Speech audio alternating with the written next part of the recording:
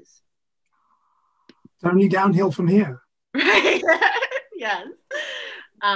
So just in case it is actually starting to go live, I'm just going to start our little PowerPoint presentation and say hello to anyone that might be on just in case. But I do think we should just wait a minute or two to wait for people to show up since we started a minute early. So hi, everyone that is starting to join us, and thank you for coming and joining our Ask an Expert live event. And I will actually introduce everything in like 30 seconds.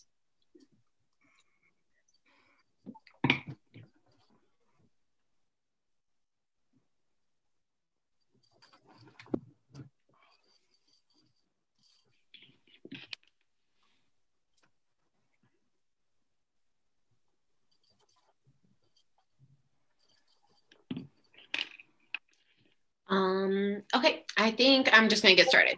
So hello, everybody that is already joining us. Welcome to our SASA Ask an Expert live event. Today, we are talking about ancient world reenactments led by Ellie, Bennett, Dr. Erik, Jellyman, and Edward Rowson. Just really quick, what is SASA? SASA stands for Save Ancient Studies in America. Our mission is to reverse the current downward trend in the study of the ancient world by engaging the public and bringing together students and scholars to share their passion for the study of the ancient world in order to inspire vast new generations of students. Of course, go to saveancientstudies.org to find out more about that. We actually have a ton of projects. Usually I mention a few right now, but I don't even know which one to say because we have a lot of things coming up, including an end of the year fundraiser and a survey to find out how people got into ancient studies. So follow our social media channels to hear about all of these fun things that SASA is doing, and also see our Inspire campaign post where interns from over the summer made content for what we post basically 5 days a week on SASA's Facebook, Twitter, and Instagram. And then we also have our recordings for all different kinds of videos, but our live events are recorded and posted on YouTube. So some protocol for the live event: please be kind and respectful, listen and ask thoughtful questions throughout the event. Please send in your questions, you guys. Please be patient with technology and those administering it. SASA live events are live streamed and recorded on Twitch, YouTube, and Facebook. And then those recordings are posted on Twitch, YouTube, and Facebook. And have fun.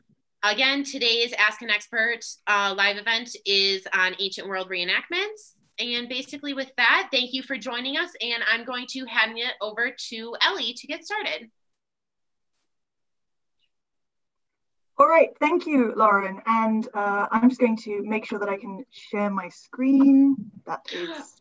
Ellie, when you said that, I just realized I wasn't sharing my screen during that. So I was looking at this PowerPoint presentation. Sorry, everyone that just missed it. If you came to other live events, normally I'm showing this PowerPoint, but at least I read it. So yeah, thanks, sure, it was amazing. Thanks. Okay, I'm pretty sure you can see my screen. I'm going to press present. Okay, so today's live event is going to run a little bit differently because we are not historians. We are reenactors. Well, I'm a historian, but the other two people here today, Edward, if you can say hi. Hello, I'm Edward. I'll be the one wearing glasses tonight and with the big headphones. So, hello. And Erik, if you can say hi as well. Hi, I'm Erik. I'll be the one who occasionally slightly jingles. Erik will be very festive today. And we are reenactors, and we're going to be talking to you today about some of our experiences reenacting the ancient world. So who are we and why are we experts?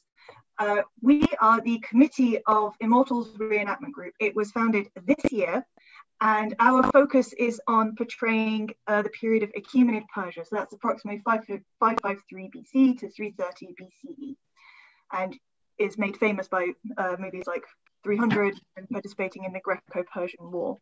Us three are the committee. I'm the chair. Erik is the treasurer. The jingly man is the treasurer. That's quite helpful to think of. And Edward is the secretary.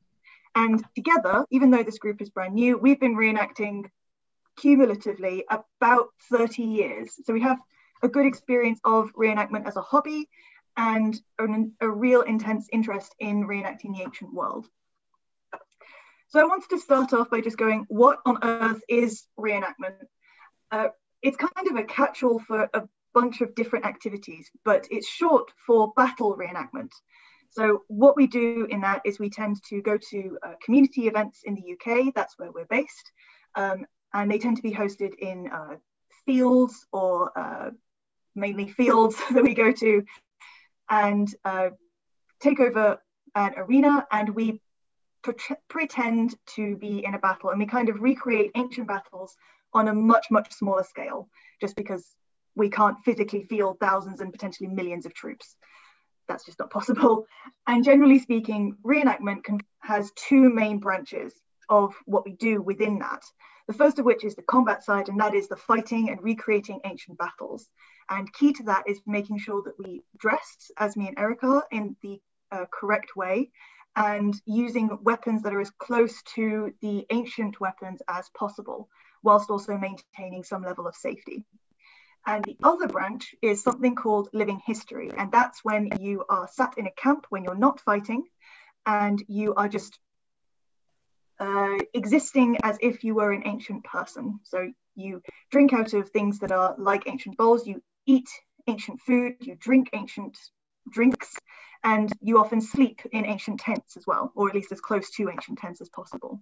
And depending on the group that you are part of, there are different emphases. So on some groups, they really want to be just living history based. So they try and make things as, the key word is authentic, as humanly possible. So as correct to the ancient items as humanly possible. But other groups, their focus is entirely on the combat. So their focus is giving an impression of warfare, but maintaining as much safety as humanly possible. So I want to spend a little bit of time about how we got into this hobby. So I'm going to ask Erik, how did you get into this very strange hobby of ours? So I started off at the University of Birmingham as a physicist, and I happened to see people out on campus, like hitting each other with swords and stuff. And I thought, that looks like a lot of fun. Like the time period or whatever didn't actually matter. I just thought that looked like a lot of fun. And now, 9 years down the line, I'm still doing it. And how I got into the hobby is I am also Erik's partner. I'm his fiance, and I entirely blame him for getting into the hobby. He dragged me along to a session, and the photo at the bottom is Erik at his first show at Hastings, and the photo at the top is my first show at Jorvik. And Edward, how did you get into the hobby? So it's rather odd. I have a very different experience with the hobby of reenactment, because whilst a lot of people, especially in the UK, can join through university groups, that's where sort of a lot of our membership can come from. I ended up going to a reenactment event as a member of the public when I was 12 years old, after playing probably about 200 hours of Rome Total War and watching Time Commanders and watching all sorts of films and reading all sorts of books. And when my dad was walking away getting food or something, I walked up to them and asked them how to join, and somehow managed to press scan him and my brother into doing it as well. And yeah, they just gave me a big helmet. In this photo, I'm about 1.5 foot taller now than I was in that photo. But yeah, it was just sort of turning up to an event and just being able to walk up to a group asking how you join, and they just told me to come back and gave me lots of shiny things. I think one thing that is common amongst all reenactors is we're all magpies and we love shiny things. So I think the next question is, why did we choose to do a group to portray Achaemenid Persia and the Achaemenid Persian period? It is a very underrepresented period and culture in the UK in general. So not just in the reenactment world, but also in terms of the UK education system, it's very underrepresented. And we had previously gone to events, and generally speaking, in a lot of what we call multi-period events, where there are groups from across the historical spectrum turn up. The oldest one was always a Greek group, and it was always great fun to watch.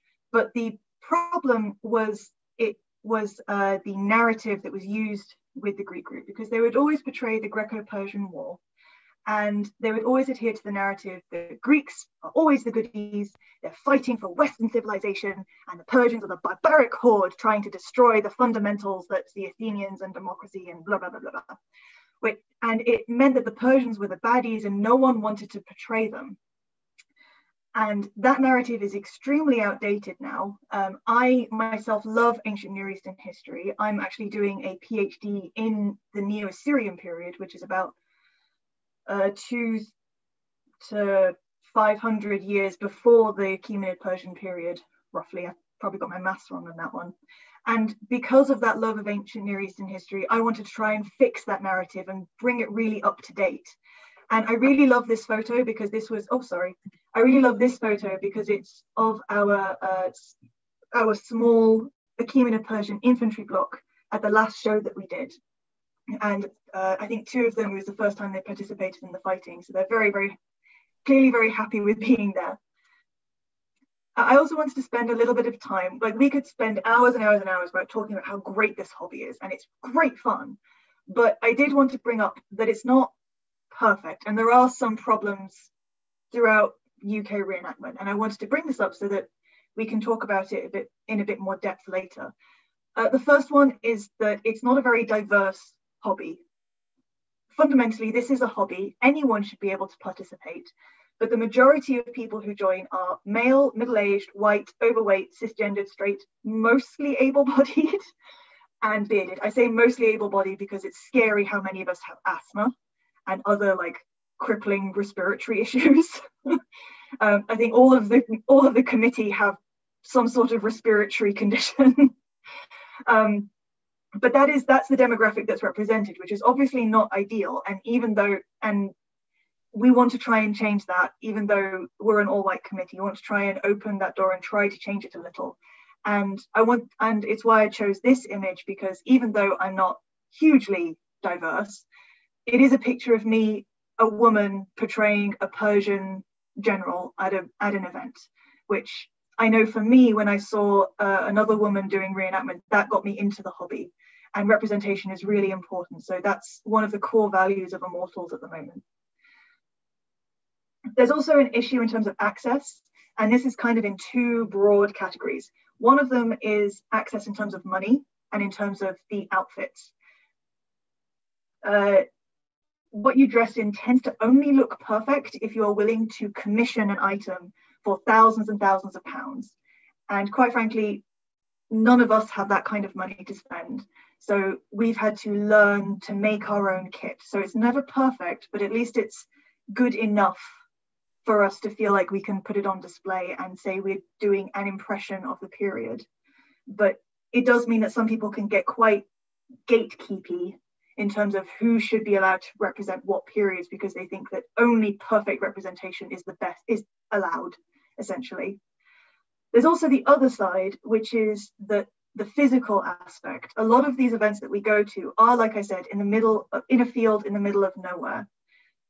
Just from the very basics of, if you're in a wheelchair, some of the events are quite difficult to get to and quite difficult to actually move around. And even then, a lot of these events are in rural places in the UK, which, if you know anything about British public transport, that's a nightmare to get to. So you have to have access to a car already in order to get to these places. So it means that the demographic that comes and the public that comes to us largely look like the demographic who is representing the history to them, which is also not great. And we're hoping as well in the future, when COVID is over and we can book things, we're hoping to book things in more accessible places as well.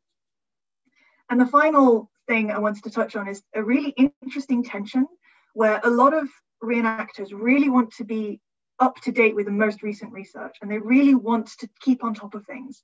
But the problem is most reenactors are not historians. They're like Erik, they're physicists, they're chemists, they're policemen, they're from all walks of life, and just have a deep enthusiasm and passion for history. But it means that they're not historians, so they do not have access to the really expensive academic books kept in libraries and the really expensive articles that you have to pay to access unless you are an academic, which results in things like out-of-date narratives being used to explain history and winding up historians. but that's not that's not on the fault of reenactors, that's on the fault of a wider system, I think. And I wanted to talk about that a bit more because that's a central goal of Immortals, is breaking down that gatekeeping. If you're not a member of Immortals, what we are going to do is, once we have the kit guides, we're going to produce kit guides that are free to access on our website. And those kit guides are basically, this is what you need to achieve. This is the clothes, this is the weapons if you want to be a specific Persian warrior. Or this is what you want to be if you want to be our baddies, the Greeks. And that will be in the kit guides and will be free to download as and when we actually are able to publish them. But something as well that's really important to us is for our membership, if you become a member, then you have access to our Google Drive, which has a whole series of PDFs that are made available to members. So if any one of our members who are brand new, for example, and want to learn more about the history, then they can access some of these otherwise unattainable pieces of scholarly work that would really help them understand the period. And that's what the little table at the bottom is, my screenshot of our growing library online. Something that we've found in terms of outreach is, in terms of reenactment, people really respond to physically interacting with the objects that we bring. On the top right is an image of our camp at the last show. And what we tend to do is, because we know that the people who tend to come are interested in the combat side of things, so they're interested in the military history, we always make sure that our weapons that are safe can be handled by members of the public whilst unsupervised by one of us. So they can feel how heavy a spear is, and they can feel how heavy a helmet is, and feel how heavy a shield is. And that's something that people really respond to, particularly when they have small kids, and the kids will come up and ask if they can hold something. And then the parents will start asking more in-depth questions like, so what exactly are you reenacting? What exactly are you portraying? Why are you wearing pajamas? Why are you wearing this? What is happening on that table over there? And we find that that's really a really good way of getting conversation and interest in this period. And something that has definitely stood the test of time is we have the board games of which is a very ancient game, even by Achaemenid Persian standards, but was played right up until the introduction of backgammon. And we sit down with the public and teach them the rules, and then they can play with us at events. And again, there's something, you can see the sparks going off, and you can see the cogs whirring and the interest. And really, Edward is proof that this works. I mean, how he got into this hobby, as he said, like, he got into the hobby, found it really cool, and then, correct me if I'm wrong, but you went off and did an undergraduate degree in ancient history. Do you want to talk more about why you did that? Yeah, so I think this is really the most important thing that I can say about reenactment, is that even if you don't want to be a reenactor and you don't want to sort of get involved with, that's fine. But I would always recommend everyone, if you can, try and get to at least one thing with either a living history or a combat element to it. For me, it obviously inspired that interest. I immediately became sort of obsessed with hoplite warfare and the Greco-Persian Wars. And I went to University of Leicester and completed my undergraduate in that, sort of writing my dissertation on Spartan, the Helots in Sparta. But it can't be understated. It can't be overstated enough how important it is, because it makes it more real. It's like actually brings it to life for people, because you could be reading the journey of the 10,000 in Xenophon, essentially about the Greeks fighting their way back after the disastrous expedition into Persia. But like, it seems all right. It's just a load of people walking. But then as soon as you go and actually pick up like an aspis, pick up one of the Greek shields, and sort of like, can you hold this for 5 minutes? Could you hold it for however many weeks, months it took for them to do it? It creates that very real connection with people in the past that otherwise is lost. And it's sort of makes, no matter what culture you're part of, no matter where in the world you come from, it makes you realize that, you know, these people in the past were real, and it does give that more human connection to it, which, again, that's what inspired me to keep going on. That's what I try to inspire in other people at events. And it's just genuinely like why I think reenactment is such a good part of it. And yeah, so that outreach is really important. It's definitely affected my life in a big way. I think, to be honest, I think reenactment has affected all of our lives in a big way. As Erik has said, we have a kit cupboard. Well, the spare room is the kit room. And even then we have overflow. But yeah, I really wanted to bring this up, and I really wanted to bring it to a wider audience, because this really does fit in with the wider goals of SASA, of inspiring people to take their interest in the ancient world further. And again, like your career path, as it were, educational career path, is really proof of it. And I hope that people take on board that after this, that reenactors are a resource that can be deployed to help inspire this interest in the ancient world. So on the end of that, I'm going to keep this slide up, but if after looking at that brief introduction, you have any interest in following what we do and following our progress, because we've literally, like, this group has literally just started, then follow us on Facebook. We have a Facebook page of Immortals Reenactment. We have Instagram, so follow us on @Immortals Reenactment Group. Twitter @Immortals Group. We also have a website. It's a little bit complicated, but hopefully that should be sent out as well, so that people can easily find it. And that's we're slowly adding more and more resources onto there as time goes on. If you are so inspired by us that you want to support us monetarily, so with money, and spend money our way, we are a non-profit, so all the money goes back into the group. We don't take any of that money, and you can go to Redbubble and search Immortals Group, and you can spend some money on some wonderful merchandise that has our logo, the little gold lion in the bottom right corner. And if you're so inspired that you are interested in joining us, then please get in touch through the email at the bottom of the screen. That's immortalsreenactmentgroup@gmail.com. So yeah, and it's important actually with these links as well. Even if like if you want to follow our progress and things like that and you're inspired by it, even if you don't become a member, even if you don't take up reenactment yourself, but you're like, you know what, actually I've seen people online who take it on themselves to try and just build some of the armor essentially for fun. Some people do it for school projects, and it's that kind of thing that we'd love to see. And I'm sure if you do look at our kit guys, look at our photos, want to recreate something, or if you see something in a museum, read it in a textbook, anything like that, if you make it, draw it, anything like that, it's one of those things that gets the conversation going. So I mean, we'd love to see it. If you'd like to post it anywhere on our social media, or if you obviously let SASA know, SASA would be more than happy to share that, because it's that enthusiasm that reenactment can bring to people. So yeah, just follow those links, but also sort of obviously let us know how you get on if you actually take it on at all. Yeah, brilliant. Yeah, definitely. Sorry, just to jump in really quick, definitely let us know.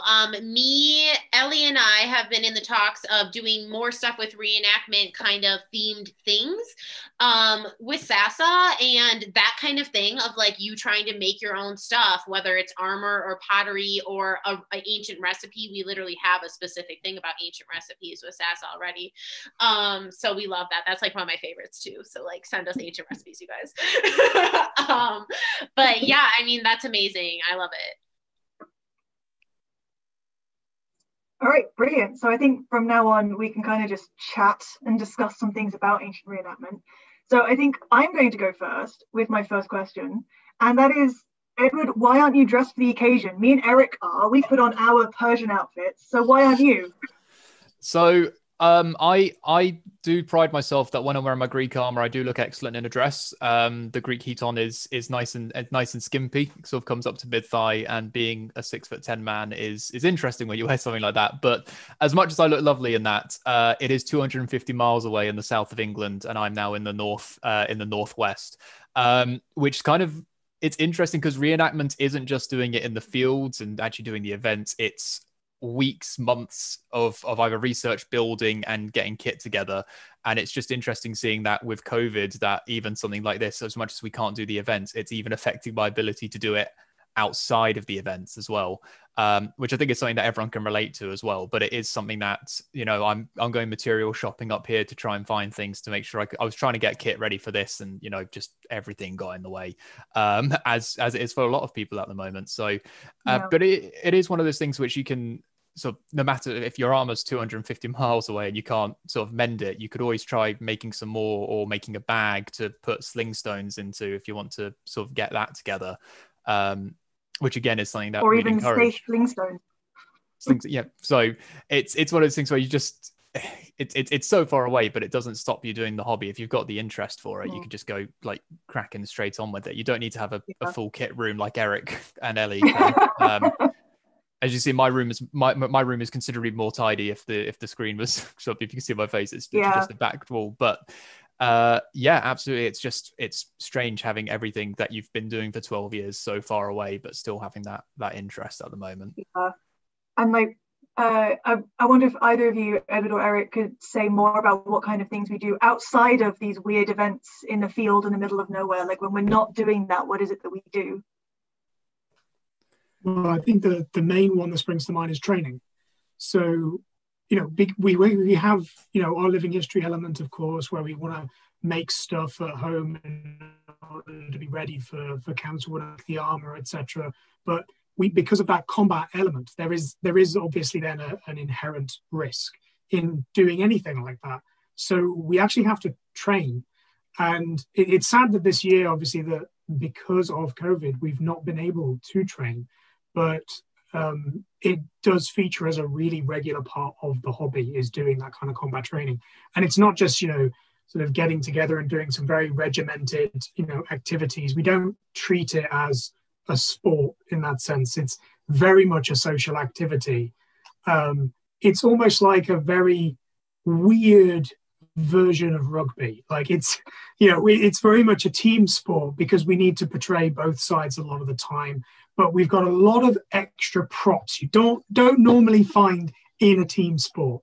But we also try and sort of we're trying to build in elements of using the language as well. So there's a lot going on outside of what would just be sort of building kit and preparing for shows.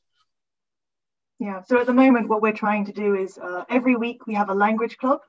So at the moment, we are slowly going through an introduction to Aramaic, because that was the lingua franca of the Persian period, so that we can try and be a bit more fluent and like perhaps do some small scenes in living history and have a little bit of acting going on.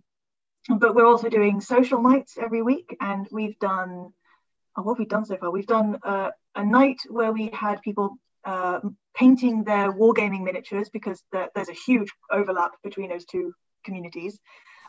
We've had a craft night where people can come, well, do like a call over Discord, in the Discord server, and work on whatever bits of, we call all of this stuff kit, whatever piece of kit that they're working on, and they can just keep on going and ask questions about whether something works or what's the best way of doing something, or what's the most authentic way of constructing a garment.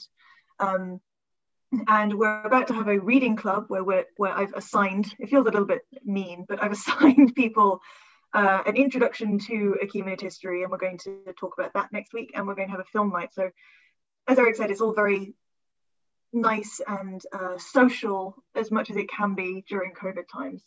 I do miss hitting people though with a sword. It's very cathartic. Yeah, as much as we miss hitting people with the swords as well, but it does sort of, again, not everyone gets into reenactment for the same reasons. So obviously we love hitting each other with bits of metal and shooting arrows at each other and things like that. But not everyone does that. We have a lot of people who love to come and do the living history element. We've had someone who just sort of sits and cooks all day in ancient pots and things like that, and actually like will make those ancient recipes in front of a crowd full of people. But even if reenactment isn't necessarily what people's end goal is, we have interactions with people who don't necessarily want to go to shows but love being able to talk about it with people, which is, again, reenactment is just an excellent gateway to get people into just these social circles. People who may come to one event, never do it again, but makes friends for life because they share an interest and they play Warhammer together, or they watch films and things like that and meet up. Is one of those things, because it is just this huge community. I mean, it's not just, obviously we're Achaemenid Persia, but the reenactment groups span decades. Like we've got like there's English Civil War groups, World War II groups, Roman groups, everything like that. So you do just get this entire spectrum of periods. As much as it's quite a small demographic, you do get these shared interests just spanning a timeline.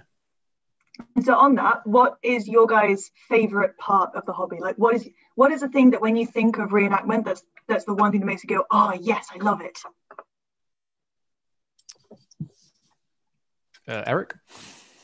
So for me, it's a 50-50 split. between the combat side of things. Like I get a real thrill out of doing the battles. Like it's there's this aspect of immersion, but also, you know, I come from a background in college of having done a lot of team sports. And then when I went to university, that sort of fell away. And Re-Enactment really replaced that need that I always had to do that kind of thing.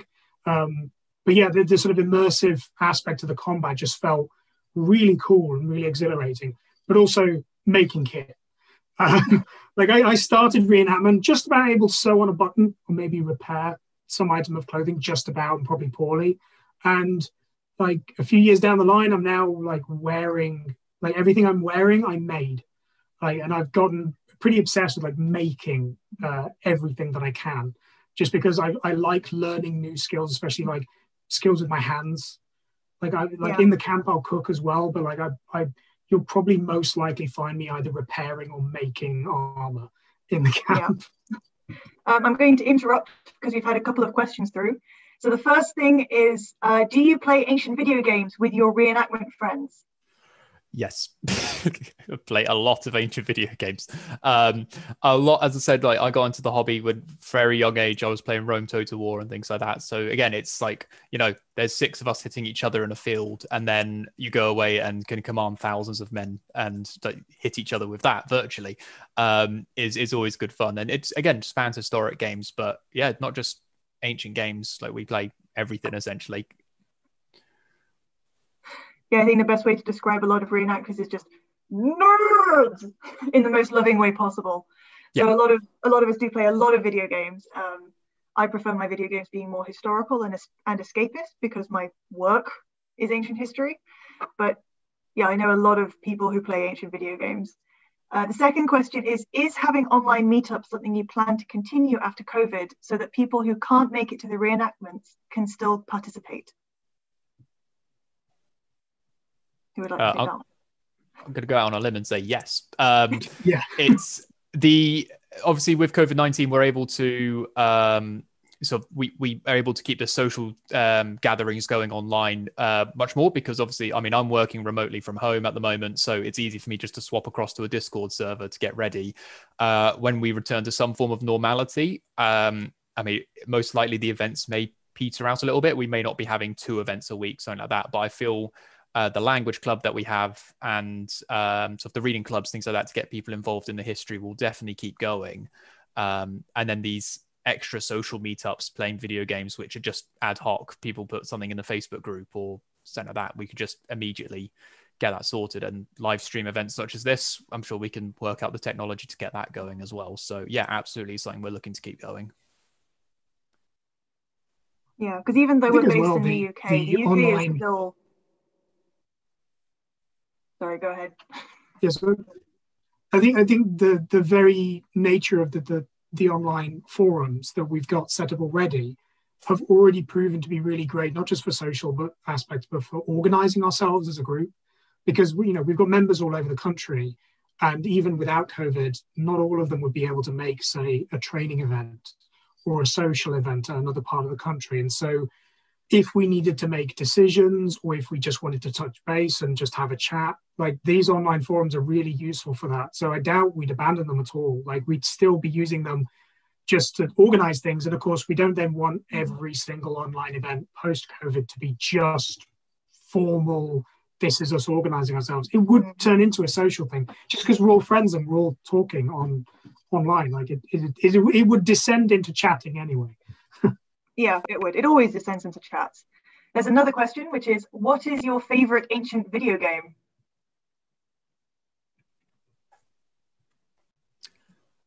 Erik, do you want to go first this time? Because I've said my answer like 3 times. I think we probably going to have the same answer, but for me, it's Rome Total War. Just because it very early age got into it, and like even now, I still will play it occasionally, just because it was a hook from an early age. I think it says a lot about how this hobby and how playing Rome Total War from such a young age has influenced our lives, because myself and my younger brother, we obviously have both been doing reenactment. We both did the Greek side of things, and he's just built himself a humongous like monster rig PC, 4K monitors, everything like that, and immediately the first thing he does is load up Rome Total War, a game from 2004 that cannot run above like 40 frames a second or something like that. So it's so crisp, but you could just see all the polygons just not quite meshing and things like that. And it's games like that, again, I think it's amazing how big of an overlap there is between the strategy games and reenactment is, because there's so many people who play either the real-time strategy games of, you know, Rome Total War, or even like the later Total War games, and people who play wargaming, so the turn-based strategy games, and then reenact. It's almost like a closed circle. And then there's me on the outside going, I just like to play Rise, Son of Rome. Yeah. And again, yeah, with the wargaming side of things as well, I mean, like, again, that's a huge overlap as well. I know I've had experiences of someone doing an ancient system, like getting a Greek army, and has suddenly like sent a message through to me asking like, oh, what do I paint on the shields? What do I do that? And that's your chance just to share all these resources and things. And had people, you suddenly start seeing people you're speaking to, they start painting you in miniature form. Like a couple of my mates have been painted in people's armies with basically their kit, their colors, their shield devices, everything like that, all painted across onto it. So it does just sort of spread across. We have a friend who's in charge of a medieval army, and he started painting all of us in our medieval colors as an entire army, which is quite scary to look at, really. I want to look at. Go on. You can end up in the very strange situation where you end up getting equipment and kit envy over something that's about an inch tall. Yeah. Yes, that's you're looking at it and you're going, very real. Yeah, like my stuff's good, but this is nice. I want to look like that. I have had people send me pictures of ancient models going, so I can have this kit, right? And I have to sit there going, what is the ancient source? Yeah. I need you to show me the actual historical source, and then I can tell you if you can have it or not. Not something on a miniature that's possibly imagined. Yeah. But what's been really nice at the moment, we've had interactions, like, as I say, the group is relatively new, sort of formed like in the past month or so, but we've already had interactions on our social media of people having painted sort of Persian models who have no connection to the group or anything. They're not members, and they're just posting it saying, guys, look what I did. And it's that kind of interaction that we're getting as well. I'm very worried that this is turning into a wargaming discussion though, because like this is a downward spiral. To bring it back to video games, just briefly, I just wanted to say that I know you don't want me to say this, Ellie, but I think an honourable mention for ancient video games should be Assassin's Creed Odyssey, up to a point. Okay, just a sidebar. If only because I remember how happy you were with the first like couple of hours. Okay, so this is the playthrough of me playing Assassin's Creed Odyssey. Oh, this is so cool. They've actually got a lot of the archaeology. This is so awesome. Aliens. It's almost threw the controller across the room. Oh, and I've not picked it up since then. And it's the Assassin's Creed bit that made me too angry to continue. So I have a love relationship with that game. As someone who played that game all the way through and 100%ed it, because I'm a nerd, games like that are a really good way as well. Like I'd always recommend someone have a go at it. I think the big takeaway I had was I was fortunate enough when I was 18 to go with my college to Greece, and we had a week traveling around. We were in Athens, we went to Delphi, we went down to sort of Arco Corinth, all those sorts of places, Olympia as well. And it was incredible. Like, it was obviously these awe-inspiring places, especially Delphi, and then running through this video game and then just suddenly standing there and just being like, this is actually how it was in real life. And it's like I've stood here, and it's so weird seeing it filled with people. And no matter how much you want to take away the accuracy and things like that of it, the fact that it's actually mapped on a real place is pretty incredible. Which is obviously something to... Yeah, it is amazing walking around. It is amazing walking around it and then going, oh, I've been there and this is all correct. I remember this exact spot that I was stood on. Had to jump back in and do a slight plug for SASA's Archeo Gaming events, because we do exactly this. So it was perfect. No worries that you it totally has to do with what you're talking about too, because this is a way that people get into the ancient world and build their little communities and stuff. So anyways, Sasa does Archeo Gaming live events just like this, but it's streamed on Twitch, and then the recordings are posted on the other platforms afterwards. So I totally like marked it down to do Rome Total War. I'm sure it's already on our list. We just need to find experts to do it, right? I'll send you my email. Yeah, no, seriously, if you want to do one, definitely let us know. We love Archeo Gaming events, and I think it's a perfect thing that, like I said, just it brings two worlds together.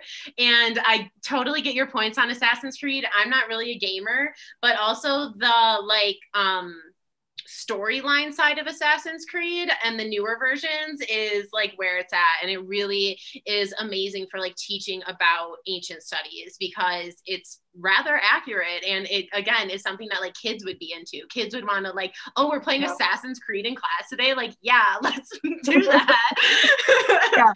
So anyways, awesome, thanks guys.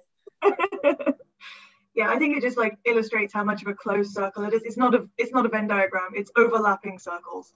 But what I think would be quite cool is if we I have a whole bunch of slides that we can compare some of the objects that we have, and we can talk through kind of the process, if you guys are up for that, of like what we do and how we think about what we need to think about when we're doing reenactment, because doing reenactment is a bit of a thought process that you have to get used to thinking about.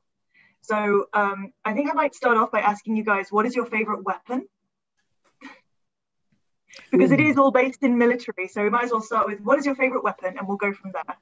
So I have two, but the one I'm most in love with, because it was the sword that I bought. I saved up my pocket money and my birthday money when I was 13 or 14 years old, and I bought a coppice, which literally translates as chopper, which is, it's terrifying that someone let a 14-year-old have it, which is basically, not sure, there's always speculation about the relationship. I'm not going to say there's any at this point. It's similar shape to the modern day kukri that the Gurkhas use. Like, it's that sort of forward bent saber, which is just, it looks messy, and it's the heaviest thing I've got. It's got a lovely like bronze duck for the hilt on it, which a weapon like that provides a very interesting challenge for reenactors, because it is one that is designed to cut through things.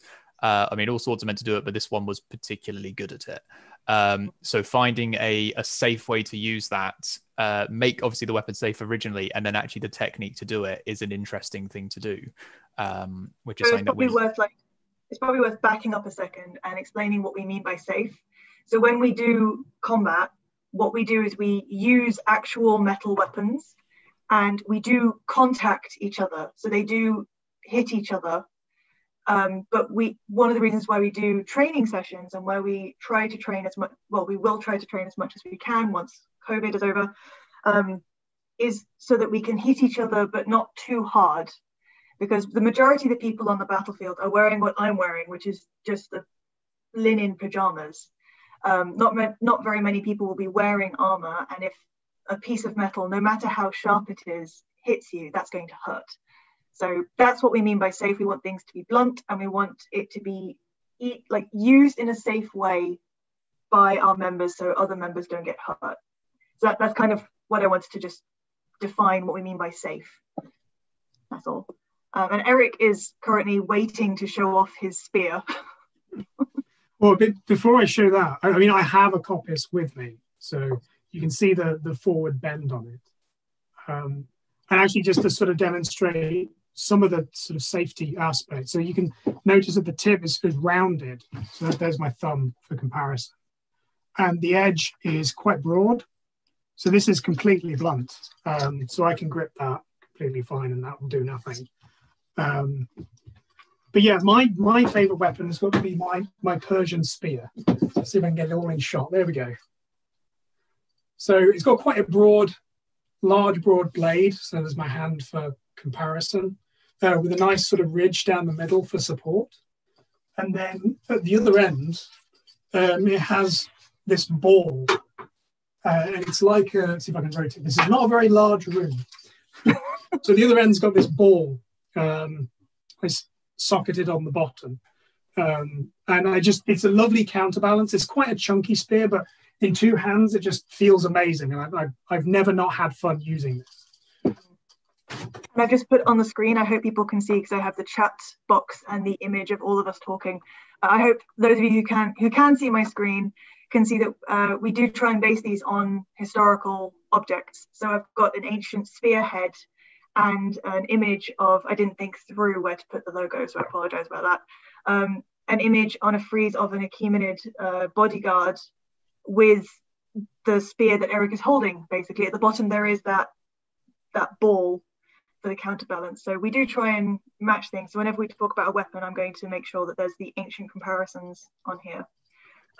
My favorite is totally different. I love doing archery, and I'm just going to try and go back on the slides. So archery is a bit of a weird one in terms of making safe, because I have on the slide these 6, 1, 2, 3, 4, 5, 6, yep, wonderful arrowheads, which are Achaemenid, but they're a really good example of how we can't really do archery safely if we just blunt stuff, because these arrowheads are something called trilobal, which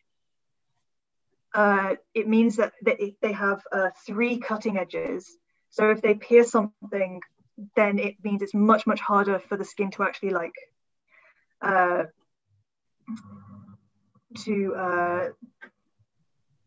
sorry, I'm just needing to read something.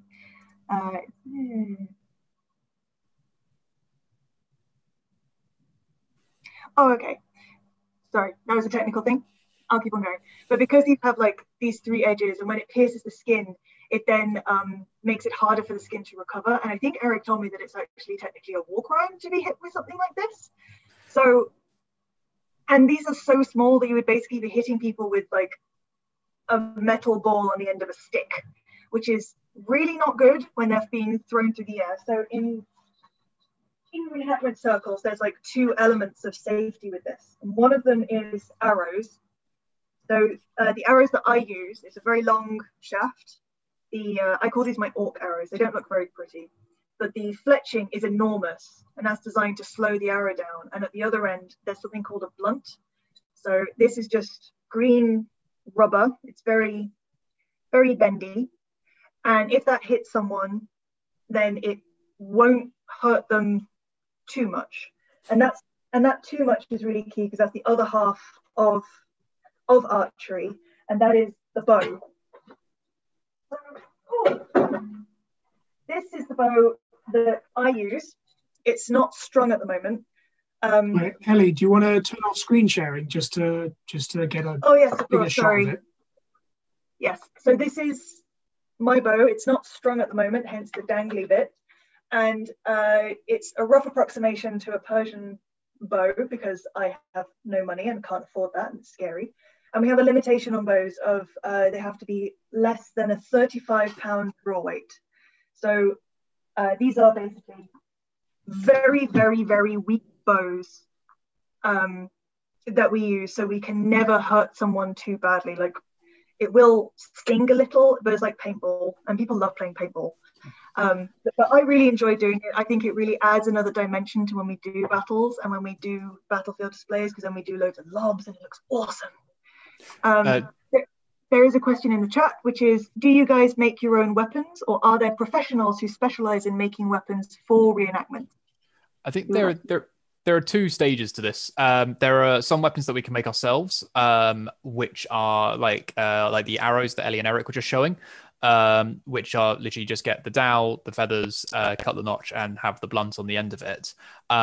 Where it gets a bit more tricky is where metal work is needed. So for spear tips, for blades, so the coppice that Erik was showing was made by a blacksmith for us.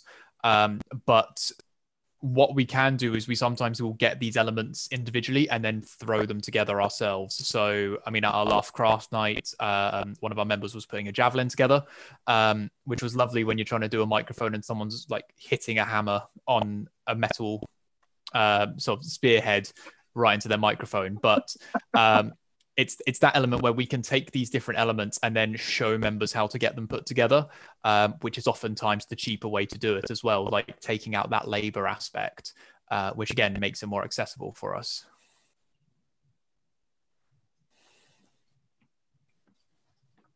Yeah, and then there's also the other extra thing. So Erik is like the master of making all the extra stuff for weapons. But I'm mainly proud because this is like the second one I've ever made. Erik has made like millions. But I didn't make the sword, the akanakas, but I did make the scabbard to hang from my belt. And Erik goes one further, and he is like a wizard if you want to show any of your scabbards, Erik. Let's see if I can get it in the camera shot. So I actually have the scabbard on me at the moment. So I'm quite proud of this. And I've even got it with, I looked at a few reliefs and found there was a garter used in order to secure this to the leg, because for ages I'd be wearing this with this slung on my belt, and it would sort of start flapping all around the place. It would get tangled between my legs. And I was thinking, they must have had a solution to this. They must have had something to hold it in place. It can't just have been one point of contact. And then I ended up looking at more reliefs when I visited the museum, and I saw a garter being used. Nice, simple solution. That makes so much sense. So since I put that on, I've been really, really happy with the way this wears. Just a point as well on that. Like, again, one of the things that we're trying to do in Immortals is make things more accessible for people, and there are workarounds for things essentially. So I wanted to jump in quickly because the image that's on the screen at the moment is one of my favorite artifacts that they have a copy of in the British Museum, which is either it could be either a Persian, but mostly an Anakiakos scabbard essentially, which was slung on the hip, and we have these reliefs showing how they are sort of slung backwards. The one in British Museum's plated in gold, which, whilst would be lovely, is completely out of budget for the budding reenactor, essentially. My younger brother, he has an Anakiakos, which has a wooden version of it to scale, but it's wooden painted with reliefs on. So it's the patterning that we have on the reliefs with the real item, but making it again accessible, because not everyone in the Achaemenid Persian Empire is going to be able to get a gold-plated scabbard for what is essentially a lump of metal that they might never use, essentially. Whereas if you're in a more practical sense fighting every day and you need something to be robust, something that's not going to, you're not going to worry about it getting damaged and spending loads of money on it, a wooden alternative or leather is sort of the way forwards. And that's what we kind of move forward on that practical basis as well. And it's also this thing of like shades of authentic. Authentic is this weird, like, amorphous term. And a lot of people use it as like making it look correct. But then there are other people who really want to make sure that all the techniques are correct into making it as well. So a lot of people, a good example is clothes. So a lot of people will get the construction and they will use a sewing machine because that's just the easiest and it's the quickest thing to do. And that is completely fine. That's completely fine. It creates the garment, the construction is fine, brilliant. But there are some people who are like, no, I really want to like take the experience further and sew the garment by hand myself. And that goes through into sword making. So me and Erik, we just want a scabbard to protect the sword and we want it to look correct. So we haven't necessarily used period correct materials, but I do know people who have tried making scabbards using wood and making it completely authentic from start to finish, which is an entire, what's the word I'm thinking of? A whole other ball game, a whole other set of skills that are just absolutely terrifying. But yeah. We have a question, which is, were the gold ones actually used, do you think? I assume they are probably symbolic. Does anyone want to try and take that one? Ooh, this is a minefield. I've just clicked the thing. Oops. Hang on a minute. Sorry, someone answer. It's a minefield of a question.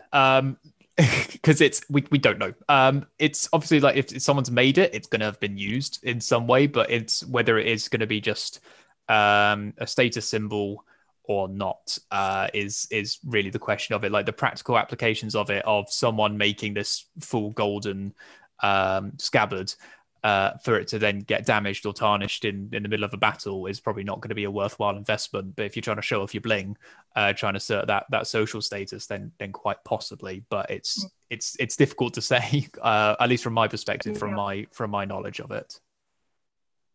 Yeah, I would err on that side as well. I always have an opinion of the flash here, and especially since gold is quite malleable, I can't imagine it doing that much protection. But I imagine that the sword that would have gone with the scabbard on the screen would have been equally beautiful and equally blingy. And so I'm not entirely sure if they would have been used on the battlefield. And I think they probably had more of a symbolic usage, but that's from a gut rather than in-depth research on this particular object. I can certainly say, for the most part, isn't actually a very practical material. It's actually really quite terrible for a lot of different things, other than being decorative for much of human history. So to deliberately take something covered in gold, particularly quite thin gold that's been elegantly decorated onto a battlefield scenario, does seem rather reckless. But given the way that people have behaved throughout history, there's always that possibility that it could have happened, but I would not put money on it being something that was expected. Yeah. We just had a rather more technical question, which was, where was it found, a burial? I will say that I am going to say, I don't know. I need to do more research into it. But I know it was from, I think I have a link. I think this one was from the British Museum. Yes, that was from the British Museum. So I need to move some things so I can read and see if it says where it was from. Let's go. Yeah, so resources like the British Museum are really good for this because I mean, I didn't know the answer to that, so I've literally just Googled it and I just typed in British Museum gold scabbard, and it's come up with the sword sheath, the same photo, sort of the item number, but also what series it's part of. Which again are these resources that we do have available for, like, not we as in Immortals, but everyone has available to it. So it is a case that, for the most part, this information can be fairly accessible, but yeah, I've got no idea. Unfortunately, not too well versed with where this particular artifact was found. Yeah, a lot of the case with reenactors is, again, enthusiastic amateurs, and there's a long to-do list of things to double check of where things are found. But at the moment, we're just relying on experts in terms of when things were dated and what and where they were found as well. And hopefully we can synthesize that into some more detail in the kit guides. But for the moment, it's just finding all the sources, which isn't too bad. There's more sources and more resources online than people think there are for Achaemenid Persian stuff. Most of the images on these slides are from the British Museum or the Metropolitan Museum in New York. And I'm going to do a very quick plug. These slides, I'm going to make sure they're available to download on the Immortals website. So if you would like to check out any one of these images in more detail, I hope I will have put the links on all of them to where I found them on the website. If any one of these individual items you find particularly interesting, you can have a look in more detail. I do want to backtrack very quickly, just go off topic, and I just want to congratulate Erik because he did say that his doctorate is not conducive to Immortals reenactment at all, but I think he just disproved that there. So I'm very proud of Erik for getting his doctorate into this, talking about gold. There is an occasion every now and again where I will hear sometimes a fellow historian who's also a reenactor make some statement about the use of a material, and I'll just sort of look at them as if to go, no, that's not how that material works. Like suggestions of using certain things for certain purposes. And I just have to say, if you did that, it would break. Or if you did that, you'd be there forever. Yeah. So going on to a question that I had, which I actually don't know the answer to for you two, obviously we've talked about what your favorite weapon is, but what is your favorite bit of kit that you've either bought or made that you have? Like, is it like a single item? Is it military? Is it living history, like civilian use? What would you say is your go-to? Sorry, I think I missed some of that question because the connection here isn't great. All right. Basically, what's your favorite bit of kit?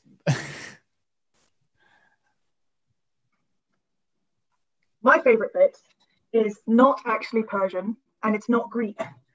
It is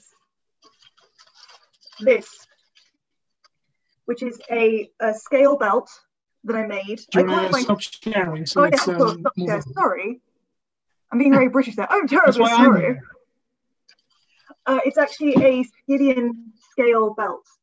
Now, the Scythians are quite popular in a lot of the ancient Greek stuff because it's one of the very, very rare occasions that as a woman, you can portray a woman, and not just a woman in history, like there's loads of women in history because otherwise the human race wouldn't exist, but portray a woman fighting, which is really exciting.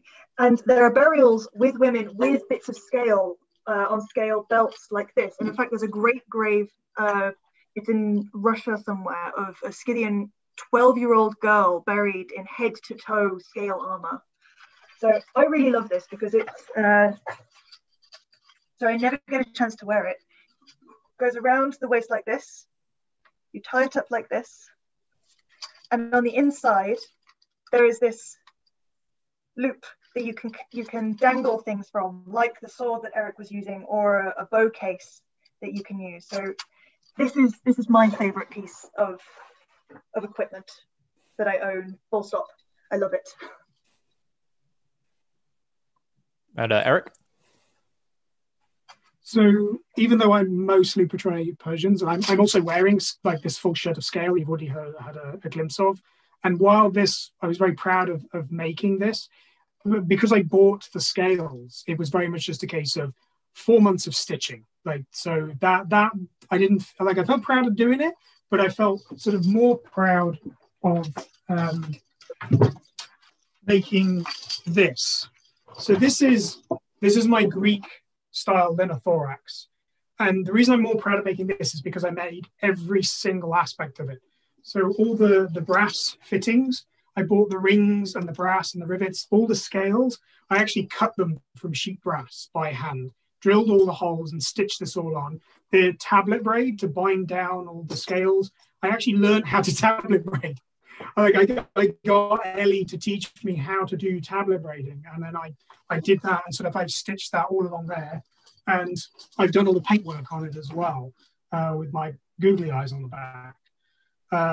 So yeah, even though it's not Persian, I think this was sort of like one of my big projects I did last year, and I was just really proud of it. And I plan to do pretty much the same thing, but for now a Persian piece of armor. I'm going to do something similar.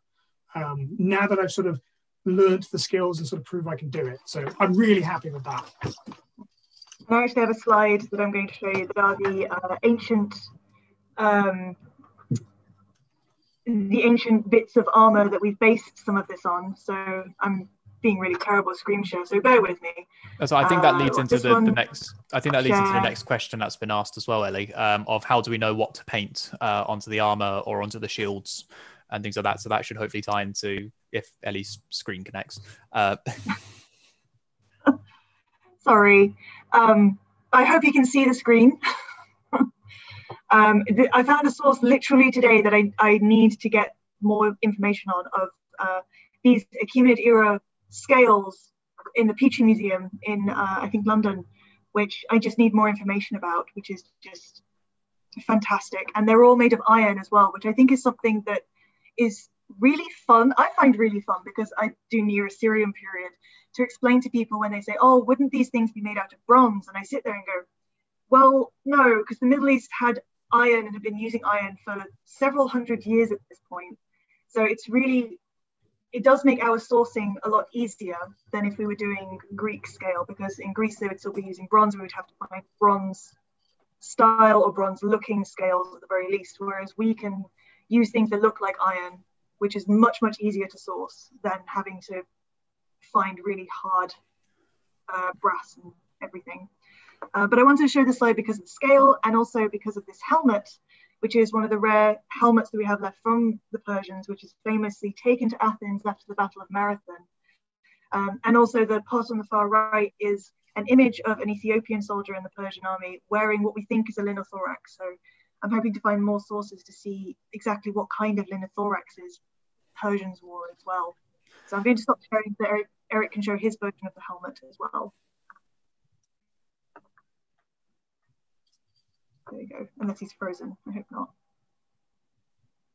Yeah, so one of the things that we certainly find, and I think almost all reenactors, whatever period they do, can appreciate this, is that one of the major limitations, so this is the sort of helmet I've got, Ellie's got a similar one as well that we use for Persian, is that the industries that would have made the equipment at the time don't exist anymore. Like bronze isn't a very widely used material. So if you want a bronze cuirass or bronze scale to be Greek, you're going to have to find someone who's willing to work with bronze. And that's just not used very much anymore. Same with like making scales for armor is not an industry that really exists much anymore. So like same with making helmets. Like most people will work with steel because it's widely used. Like it's very available as a resource. So steel helmets, really, really easy. Bronze helmets, very difficult. You'll have to find an artisan who's willing to do that specifically.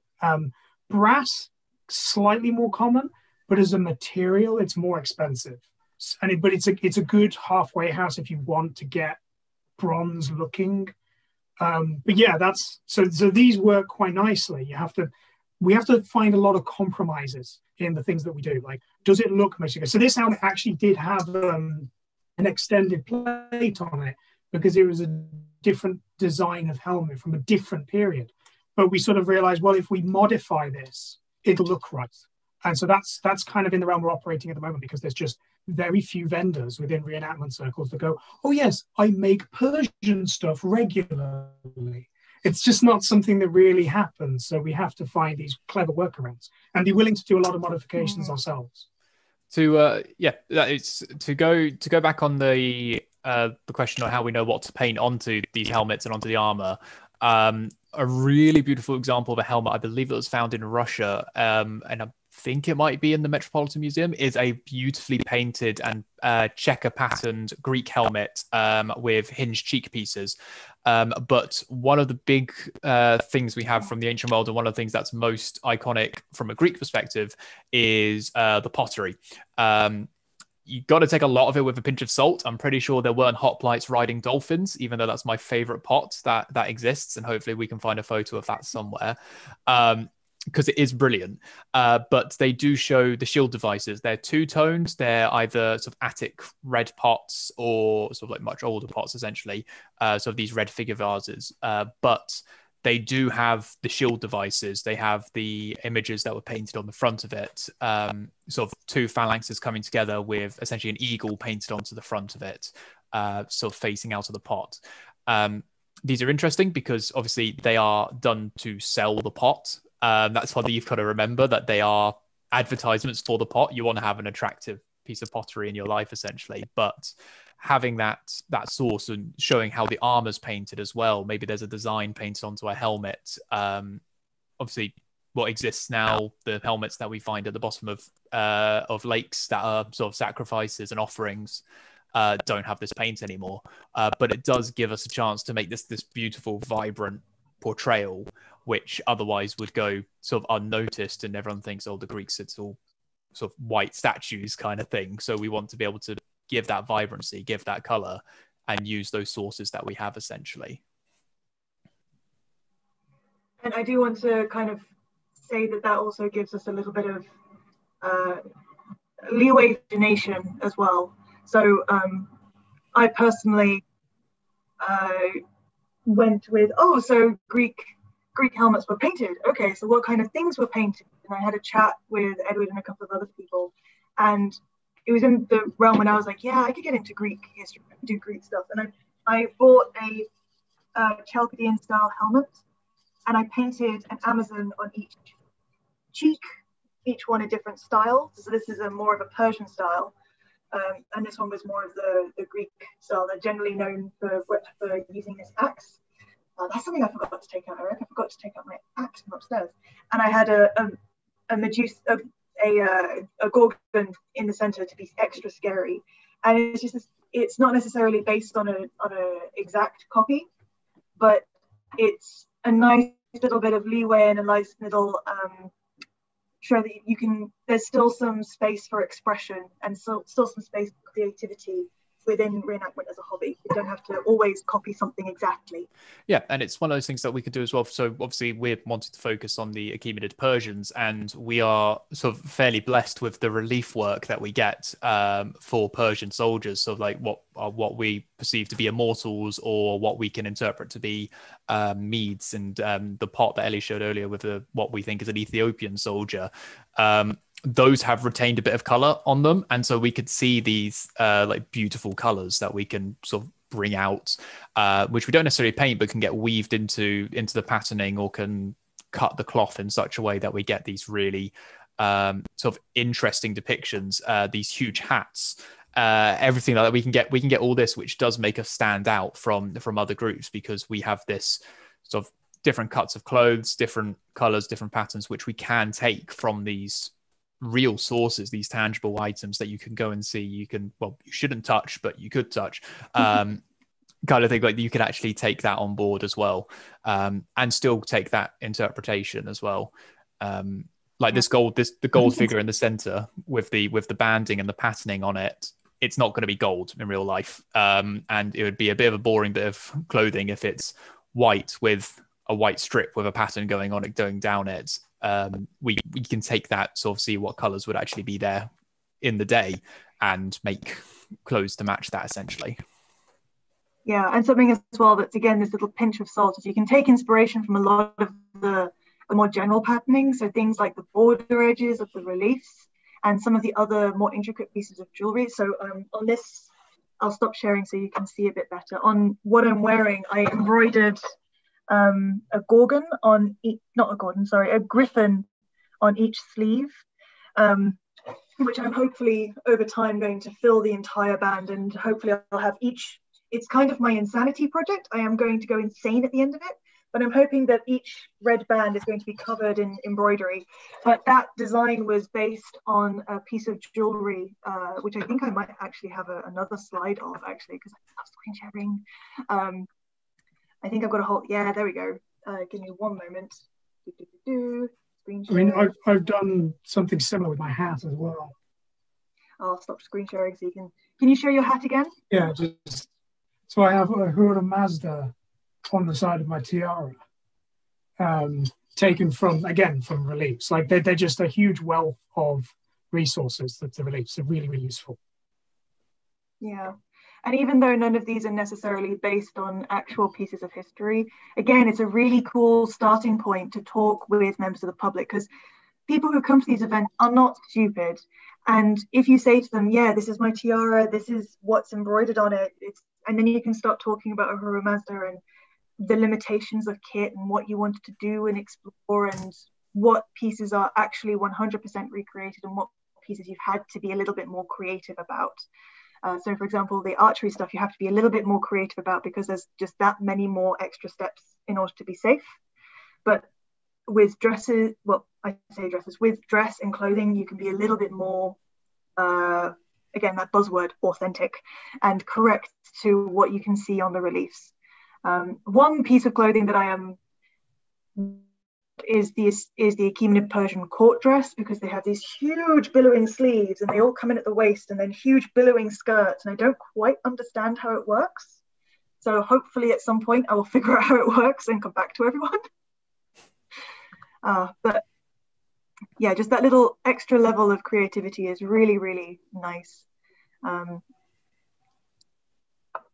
Again, yeah, we do have that element within the group of, again, my background in this. I'm very excited to be part of this group, because I'm not as well versed in Achaemenid Persia directly. I'm only really familiar with it in their interactions with the Greek world, which is one of the things that I'm hoping to overcome as well, and make sure that I can move towards that side of things, just because I know that's what my bias has been towards in the past. But from a Greek perspective, what's been really interesting is so I'm making the Heaton, the Greek dress essentially, and how people have interpreted the different vase paintings and things like that to actually make them in so many different ways. And that expressionism is brilliant, because I mean, I think my first one was literally a rectangle of linen folded in half, sewn, and then my arms went out the side and it had a hole cut in the top. And then obviously like hoiked up to give that sort of pleated look. But we have people who say actually it should be 2 holes in the top so that you go straight through and then it falls over your shoulders to give that pleated look. Or I've seen someone arguing that they've sewn pleats into it. So they've pleated it, put a stitch through so it holds and gives that lovely vase picture. So it is a medium that gives so much more freedom to it because we're all working from the same source, but we're all able to engage in this discussion. And that's when you see people who aren't historians, people who are dressmakers, who just come out and just go, well, this is how I would do it. And it gives you an entire other avenue to look through, essentially. Yeah, and like you could see it in this conversation earlier, actually, of when we were talking about gold and its in terms of status. And Erik, the physicist, was like, but gold is terrible. And actually like going through the actual physical properties of gold as a material. And it's really exciting having people from so many different backgrounds, so many different technical expertise saying, oh, well, this makes no sense, or, oh, well, why is it this thing, or this doesn't make any sense at all, and trying to problem solve and come up with the best solution. There've been quite a few light bulb moments, I know, from a different period of group where someone just goes, oh, this particular piece of clothing is constructed this way, and then suddenly everyone goes, oh, that matches everything.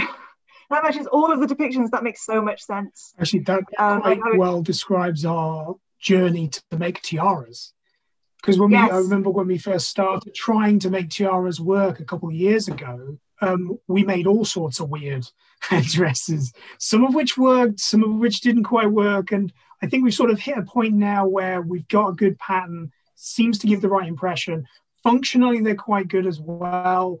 No idea if they're actually how they exactly would have been, but certainly from an impression and a practical perspective, they're doing the job. And so I think like Edward touched on it earlier, when you're in a museum, you can't touch the thing. And it's not just for the public who get to go to our shows, who can interact with objects, but as reenactors, trying to reproduce things, even if it's like just a facsimile or an impression, does give you a nice sense of how materials worked, what's good for certain things. Like sometimes it's often joked in sort of like pre-early modern periods in reenactment, the leather cord or leather thonging is the duct tape of the reenactment world, because it's this really useful material. I remember we had long discussions when we first sort of were told, no, everything in this period we need to really focus on fabric ties. And I had a lot of skepticism on how strong that would be for various purposes. And I'm happy to have been proven wrong. Like fabric ties can actually be really, really robust and really flexible. But it was only through playing around with various different linens, wools, and other materials and different designs and how we prepared that or hemmed it that led to us actually having some really good setups, including learning how to weave a tablet braid, which has been great because now I have a new skill. Yes. Yeah, I just wanted to bring this slide up as well because the picture on the right is an image of a Persian as a Greek pot with this tiara. So this is the headdress that Erik's talking about with the tiara, and it's these fabric bands that we were not entirely sure if it would actually keep this in place, but it hasn't shifted this entire time that I've been talking to all of you. So it's very, very robust, and I think that actually this looks very similar to what is on what is depicted on that pot. So I'm personally rather proud that we managed to make tiaras fit and make tiaras work in the way that they look correct as well. I'm very, very proud of that. It's a small thing, but I'm very proud of it. So to show like what we can do essentially with sort of working essentially remotely with this hobby at the moment, what are the two of you working on? Like what's the project that you're trying to get through at the moment? Like how far are you with it, and what are you sort of hoping to achieve with it? Or is there a piece of kit that you're hoping to get ready for whenever COVID does abate and we're able to have this event with the public and get to share it with them? Is there anything you're working on or want to work on? Well, personally, I want to work on women's kit. It's a little bit more tricky to get images of, just because the images of women in the Persian period tend to be like this big and are a little bit complicated because in order to figure out their dress is very, very similar to a Achaemenid court dress. So the huge sleeves and the huge skirt, but all gathered in the middle, and the construction looks really weird. Because even though I'm a woman, currently I am portraying a Persian man. And it would be nice if I could come off the battlefield and portray a woman, because it's just, again, that little extra layer, and adds that little bit of diversity and a more accurate image to time. So at the moment, I have not been able to, but that's kind of my goal at the moment for post-COVID, and to try and get that set up. And in the meantime, I'm hoping to work with Erik to try and get, this is where my training comes in, my PhD training. I want to be a bureaucrat, because almost every piece of text that we have tends to be a piece of administration, and I want to be a bureaucrat in the camp with papyri all laid out, writing Aramaic, going, where is your tax? Why are you late? Really dull stuff. And to be stamping things with seals, and that's my dream living history. Sorry, Erik, I'm going to cut you off, but there is another question in the chat, which is, do you find differences in how the Greeks depicted the Persians and their weapons / clothing, and how the Persians depicted their own clothing / weapons? If you don't mind, because I've been staring at these images all day, I'm going to take that one. I did have one little observation, though, that I have noticed between reliefs and pots, and that's like all the Persians in the reliefs tend to have clothing that is fitted but not tight. Like it's a sort of a good cut of the fabric. Some of it, there's a lot of fabric layers as well, like a lot of layers, and there's a few things where you see things like coats and stuff, but it looks like the clothes are well fitted. Whenever I look at Greek sources, even when the clothing is comparable, and even in design and patterning, it's all very tight. Like everything on the Persian depictions on all the Greek vases, it's all really skin tight stuff, and I find that really odd.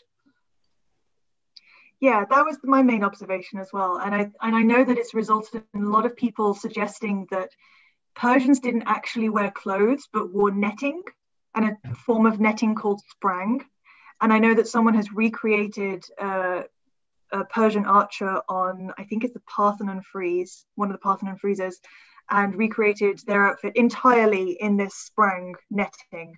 And it looks really impressive, but it doesn't tally at all with the Persian depictions, where, like Erik said, they're fitted, they clearly fit the body, but they're significantly more baggy. It's almost like a comparison between straight jeans versus skinny jeans is the difference in terms of the cut and how figure hugging they are. And even then, there's still a difference in terms of some of the later pieces of pottery with the Greek style pots. They'll have very, very skinny arms and very, very skinny legs, and everything's really skin tight, but then they get to the body and it's all very flowy, almost like a chiton, which is also really interesting. I'm sure there's a paper in that somewhere, and I'm sure someone has done a paper on it somewhere, which would be really interesting to look at. It's good to say, Ellie, on the helmet that you showed your Chalcidian, because that's a Greek depiction on one side and a Persian on the other, a Persian style depiction. Is that difference visible there? I just can't remember off the top of my head. Yeah, so this is so in Greek pottery, they would depict Amazons as Persians. So on this side, I have an Amazon as a Persian, and you can see it's very skin tight. So this is based directly off of a pot, and I tried very hard to keep the musculature that was clear on the pot. But then the other side was an Amazon as a Greek, which is the other way that they're depicted. And the only way you can tell they're an Amazon, from what I can understand, is their use of this specific axe. But yeah, on these types of depictions, they're very, very, very skin tight. Whereas, yes, with the axe that Erik is showing, if Erik wants to say something and show the axe at the same time. Yeah, so we've seen these axes actually on, I'd say, more Greek sources than Persian ones, but they come up quite often, and they're particularly only come up when they want to show non-Greeks, and so it's usually the axe blade is never much bigger than this. Sometimes it looks like a chisel, and then the other side will have this spike. Now ours, the blacksmith who made this decided that a spike was not, he knows what kind of combat we do, and thought, well, maybe a spike. So he's put this large blob of steel on the end. So, you'll get poked with it if you get hit by it, but that is far less likely to hurt somebody. But it's odd because when you get things like this in your hand, you have no idea when you ask, say, a blacksmith to make you something, what it's going to feel like when you actually get it and what it's going to be like to use it. So sometimes we actually then we get something thinking we know, oh, it's an axe, you just swing the thing, or oh, it's just a coppice is a sword, you just swing the thing. But then when you actually get a feel for it and you start using it, you think, oh, hang on, this is odd, or this is actually like it's easier to use it in this particular fashion. I think one thing that I'd recommend if anyone watching is really interested to see what like these axes and to an extent what the Greek, what I would call the Greek counterpoint, which isn't an axe, it's a spear, can do to the armor and weapon of the day is if you have a look at it, literally if you just Google Corinthian helmets or Greek helmets, there are a number of sites. I believe it's at Olympia has got a absolutely humongous catalog of them, and it's usually just rows and rows of these helmets which have very small sort of square cross section puncture wounds in the top of them, which are believed to either be from or very thin slits, which are either these like almost needle point axe heads, which sometimes don't have the axe blade on it, just that spike, just that pick, or what the Greeks used. They used a spear, a doru, with a saruta on the end, which is a big bronze butt spike. But unlike the Persian one, it's pointed. And it's got that square cross section. It's called a lizard sticker, essentially. And the idea being you'd march over someone on the floor and just go and just sort of finish them off there, give them a coup de grace. And it's interesting to actually see, like from the records, we can see kind of how these weapons were meant to be used and that they were designed for specific purposes, which is something that obviously you can see in a number of different periods as well, like if in artifacts which have clear signs of damage. Which is something that we can base our combat techniques on as well and turn it into a safe way to use things, essentially, to get that sort of fluid motion. And that's something that if you're interested in, it's well worth having a look. If that's going to base a drawing you're doing or something like that, like get the dynamic pose right, it's well worth seeing what it's like on the receiving end as well as what the actual artifact is itself. Yeah, I will say that's something that we've been in talks and discussion of, but we can't really do anything until we can safely scream in each other's faces when we can train.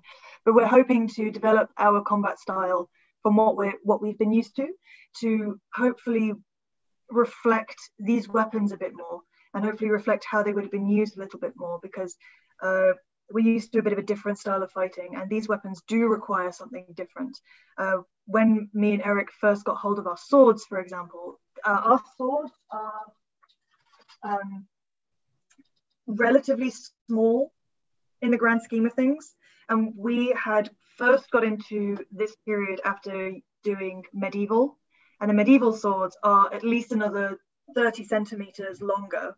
So then we got hold of this and we were like, oh, this is basically a dagger. This will be really fun.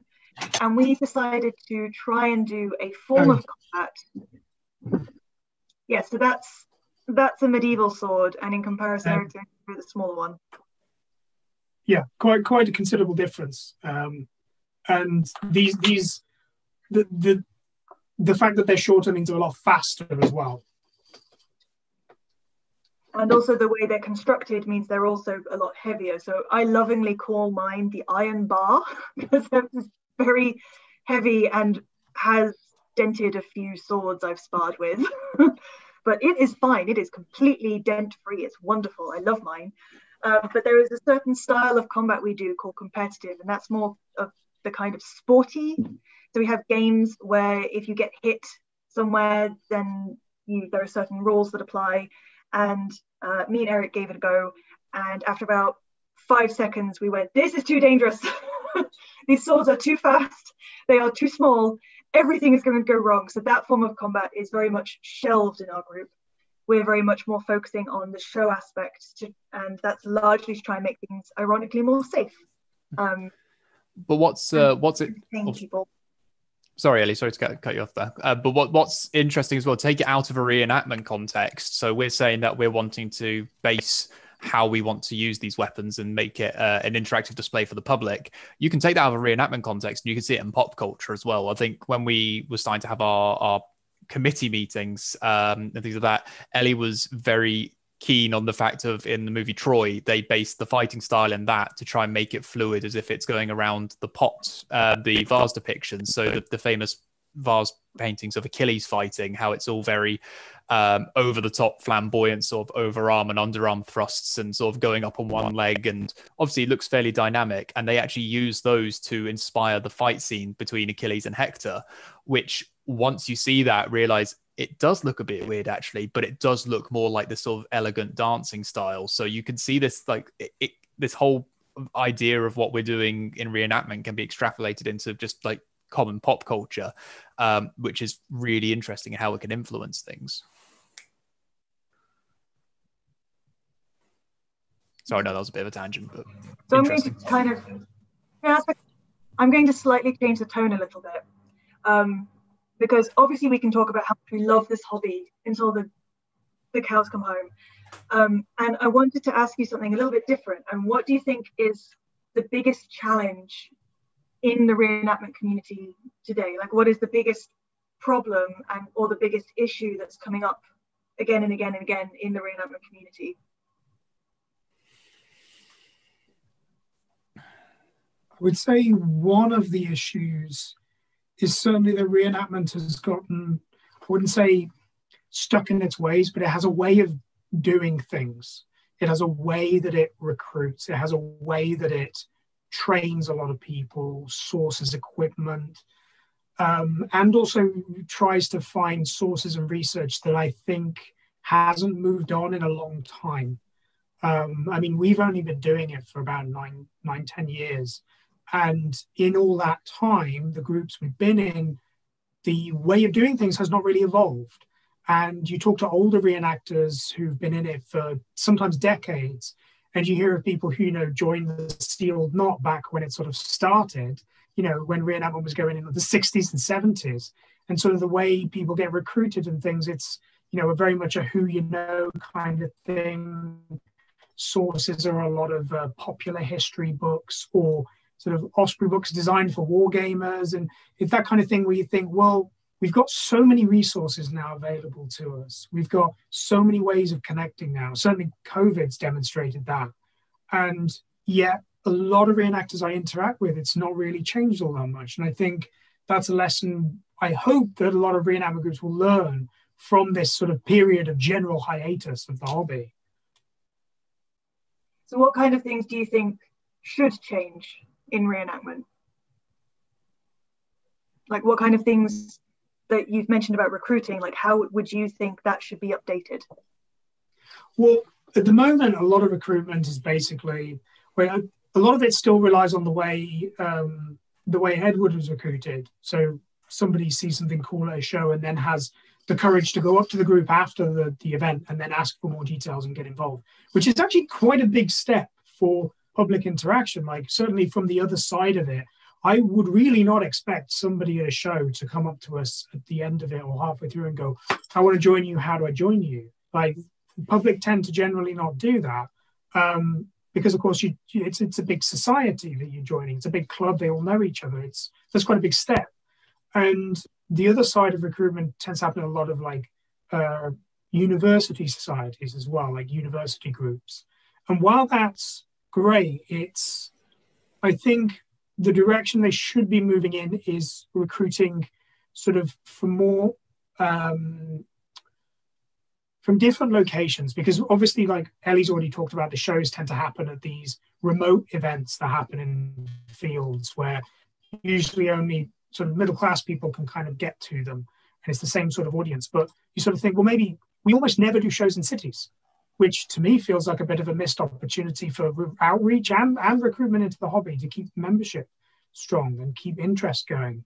And so I think a general move towards a more diverse openness to membership needs to be the direction that people move in now, as well as just a better online presence for a lot of reenactment groups. You don't see it a lot, actually. And finding out details about reenactment groups, we have found from, when we were talking as a committee trying to form our presence, we were sort of trying to look into what other groups were doing. And a lot of groups, other than a few very large ones, don't have much of an online presence.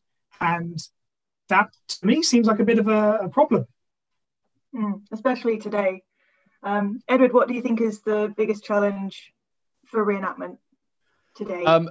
So I think there's, so COVID's a big one, but I think there's, it's a very difficult conversation to have in some ways. One small thing is in the UK saying that you're doing Achaemenid Persia or Greek or Scythian reenactment or things like that is just going, why aren't you doing something British? But why aren't you doing British history is a question we get asked a lot.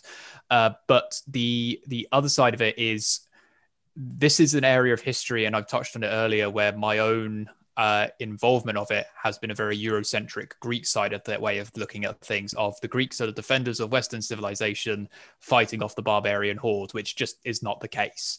And it's that I grew up with, not intentionally or anything like that. It was just that was the involvement that I had, and that was the narrative I was raised with. I went to university and I was able to sort of start getting around that and start talking to Ellie and Erik and realizing this is something that we can really do. It's that overcoming that narrative whilst maintaining in sort of the way we find society at the moment is making sure we do that in a sensitive way, because we realize we are a committee of 3 white people doing sort of Near Eastern reenactment. That is something that we are sort of very sensitive towards, and we want to make sure we do it justice, but also justifying the way we're doing it to make it accessible, to realize we're not all going to make gold-plated scabbards. We're not going to make the perfect cut of clothing. We want to do it so that as many people who don't have this involvement and this interaction before can get into this hobby and give it a go. And it's justifying that tightrope that we're walking between being appropriate and being authentic, whilst giving as many people a chance and taking away that paywall that can essentially hold people back from reenactment. Which I think Immortals is walking really well at the moment. Just to put that out there. I hope we're working a very good subtle plug. I mean, Ellie, what would your answer be to that question? Because I know, I've talked about something that might be considered a practical problem. I think Edward touches on what you might call the sort of prevailing narratives, which you could even call popular historical revisionism, which you see in not just our period in terms of reenactment, you see it in a lot of other eras of reenactment as well. I think I have a very different take than you guys, because I am a woman who likes hitting people. To put it bluntly. We know. I've hit both of you multiple times with swords and axes as tall as me. So You've hit me in the face with a frying pan. Yes, and it was excellent. And a spoon. I hit you in the face with a spoon, which was perfect. But I come to this hobby as a woman, and although it's not like the most diverse opinion, there are a lot of groups in the UK who do other periods who actively discourage or disallow women from participating in certain aspects of hobbies. So I know there are some groups who will funnel women towards doing only archery, or will funnel women specifically to doing living history, or will just flat out say no women allowed. And this is particularly prevalent in things like the World War I and the World War II groups, from what I've heard. I've got no concrete evidence. This is all just from what friends in different time periods tell me. And that, I think, is really unfair, because even though, yes, there would not have been a female Persian commander, I am aware of that. I'm not stupid. But I think barring the opportunity to portray that, if you have someone who is a fantastic actor, but who happens to be a woman or identify as a woman, and you decide that that reason is enough to bar them when all of your other options are male and awful at acting, or all of your other options are male but are terrible at leading an army, then it seems like you're cutting your nose off to spite your face. Because even though the woman may be talking in a slightly different pitch. And even though they may be wearing historically accurate armor that happens to enhance certain bodily parts, like I've experienced, there's still going to be a safer bet in charge of an army, because doing this is kind of dangerous. We are hitting each other, and you need someone reliable in charge to make sure they do the right thing at the right time. So a really big example of that is you don't want people loosing arrows and doing archery when horses are going to be in the area that the archers are going to be targeting. Mainly because then you're going to get a lot of very angry people who love their horses yelling at you for hitting their horses. And also that just feels terrible, hitting an animal on the field. Like, that should not happen under any circumstance. So you have to be cognizant of things like that and common sense rules. And if the best person for that is a woman, then why not put them in charge? And it's also this thing again where the public is not, they understand that you're not portraying a woman on the field. And kids, if they, like, I've had kids come up to me and my friends going, oh, so would you have been a woman? And you can go, no, I myself am a woman, but I am portraying and I am acting as a man. And they understand that. And generally speaking, kids go, okay, and run off or ask the next question. And they just take it on board. And I think the only people who have— I'll be honest, that's quite a common question you get. Yes, it is. And I think that the only people who really have an issue with this tend to be older reenactors who view this as an invasion of their boys' club. And I think that's very unfair. So for me, I think, and it's an ongoing discussion still, like you still get discussions of whether women should be on the field or not. And I find it really strange that in comparison to my day job, where doing a PhD in ancient history, I get more sexism in my hobby that has reduced me to tears at times than I do with work, where I won't lie, it has given me confidence to just go to shut men down when they're being really stupid. But I find that really jarring, and it really brings me back to earth sometimes in terms of the situation of women in the UK, at least. So that for me is the biggest challenge, is navigating that. And I think that the way we're coming at it is treating it as we are 21st century bodies, and we're just pretending to be living in the past. And if you can't get past that pretending aspect, then maybe this isn't the right thing for you. Yeah, as we touched on, this is obviously it's a difficult question to ask, and it is a really nice one to hear if you're outside of the hobby and you want to see what it's like. It's important to show both those elements, but it's nice to think, and we sincerely hope that the majority of reenactment groups that are unable to do things are taking this period of COVID to have that introspection, to be able to identify it. And we know this is one of the, again, we're plugging our society, we have taken those active steps as a committee and have written that into our constitution. We take those active steps because we know these are the problems that either we've experienced ourselves or are very aware of. And it's something that, again, even if you want to get into reenactment and not necessarily actually take part in it, but want to make it more accessible for people, that's exactly what the hobby needs at the moment. And it's that engagement that we really are after. So not to dissuade anyone, by all means, these things are here, but I'd like to think that everyone is working towards making it a more inclusive hobby at the moment. And we like to think Immortals is a bit of a flagship for that at the moment. Yeah, I mean, I like to think that, I haven't talked about it in depth with you two, but I have, and we haven't necessarily come across this problem, but I know that I have been involved in other conversations of what to do when correct me if I'm using the wrong terminology, a disabled member joins, so someone who is differently abled and can't use their legs, because that is a really, really big problem. Is if you can't walk across a field that is literally molehills in certain cases. And I would hope that we take the approach that I think is the current theory in disability studies. It's something that I'm looking into for my own work. I want to eventually look into disabled bodies in the Neo-Assyrian periods. That's my own thing. So I've slightly touched on it before. But I would like to think that we would say, well, a wheelchair is an extension of someone's body, so we're not going to take a wheelchair away from someone. So that's, but it's all very much, case by case basis, and there are certain limitations that we would have to think about. So in terms of safety, things like would we be able to facilitate them doing combat on the field? How can we facilitate certain things? And that is very much, we've taken the responsibility on that. That is something that we have to solve.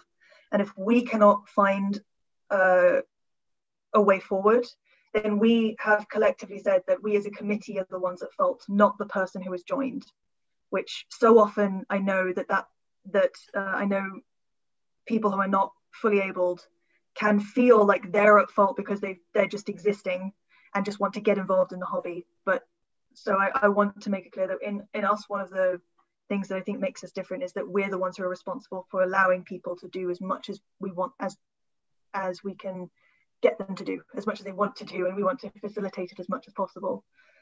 Yeah.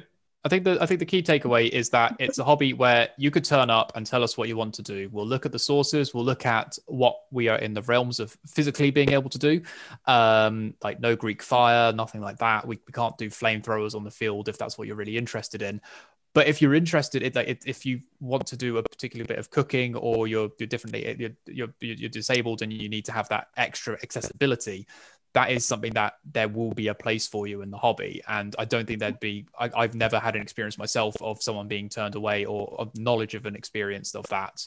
And it is that inclusive air that you will get through Re-Enactment, and the community that you'll find in it, of you can turn up, and if it's in the scope of the group, we will make it happen. And it doesn't matter what extra steps we have to take and what have to do. That will not be your problem. That will be us as a committee to be like, this is what they want to do, this is how we're going to do it. Like, be pragmatic and just get that energy across. And I think you would be hard pressed to find a society which would not do that for you, essentially, which again is something that's a great part of the community. Yeah, it is really nice. And actually, talking about the community, what exactly happens when you are at a show but you are not surrounded by public? Because obviously shows, they have opening hours and closing hours. So what exactly happens when you're not dressed like me and Erik? So for the most part, it's chores, I would say. I mean, for most shows, we're camping.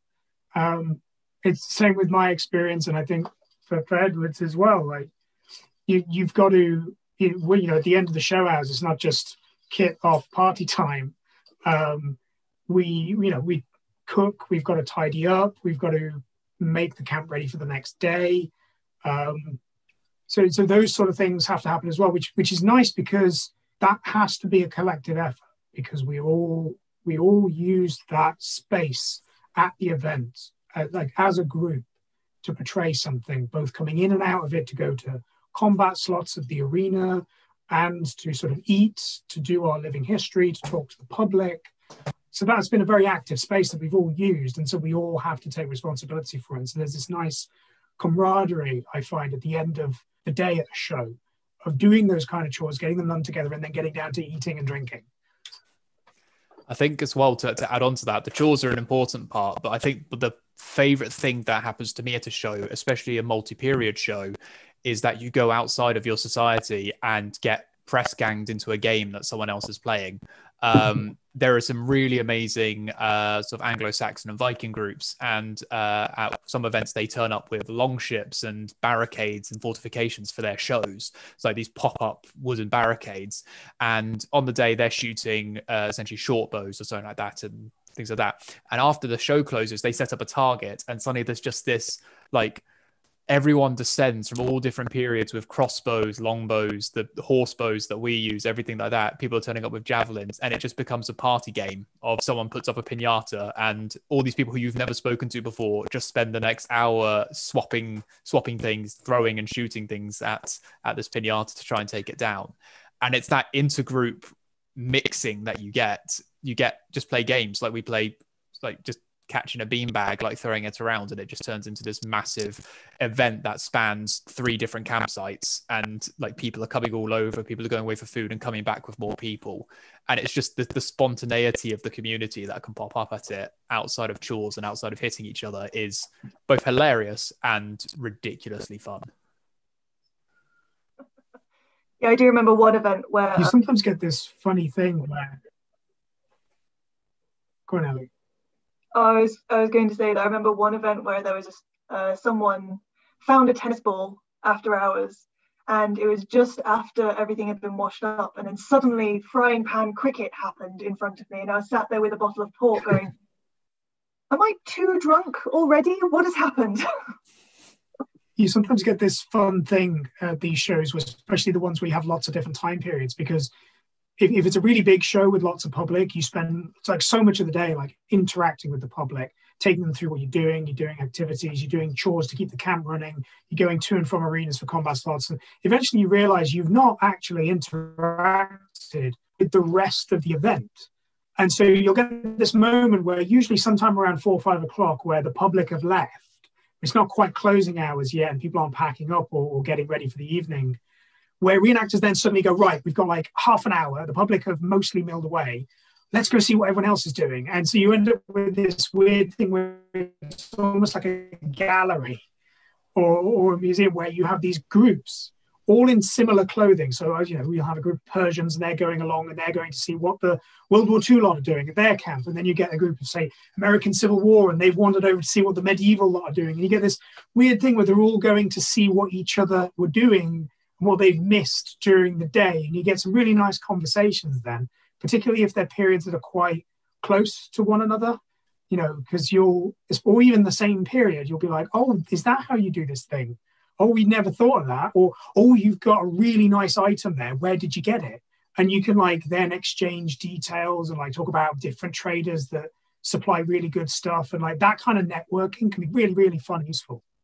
I think it's like you get some people who have been like, you were really shiny when you were wearing all that metal earlier, and I've been trying all day, and they finally track you down after the public go and just went, can I try that on? And it's literally you just play dress up in other people's kit. You just you're immediately putting helmets on people, you're strapping them into armor, you're being handed a blank firing machine gun, just going, this is much different from a sword.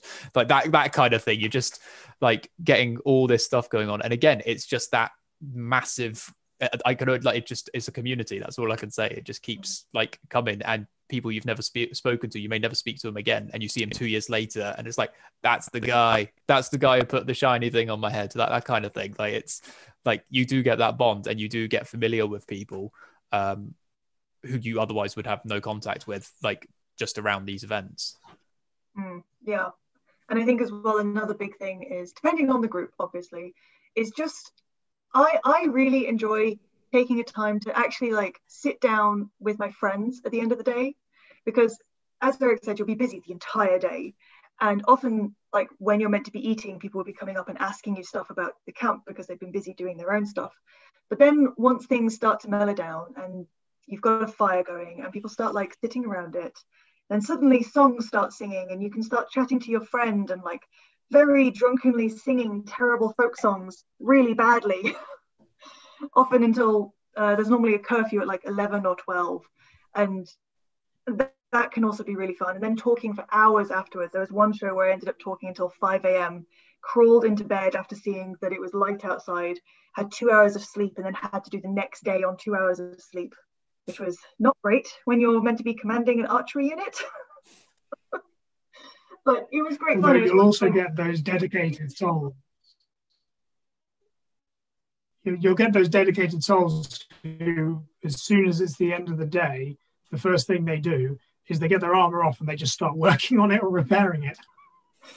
Yes, for sure. That's you.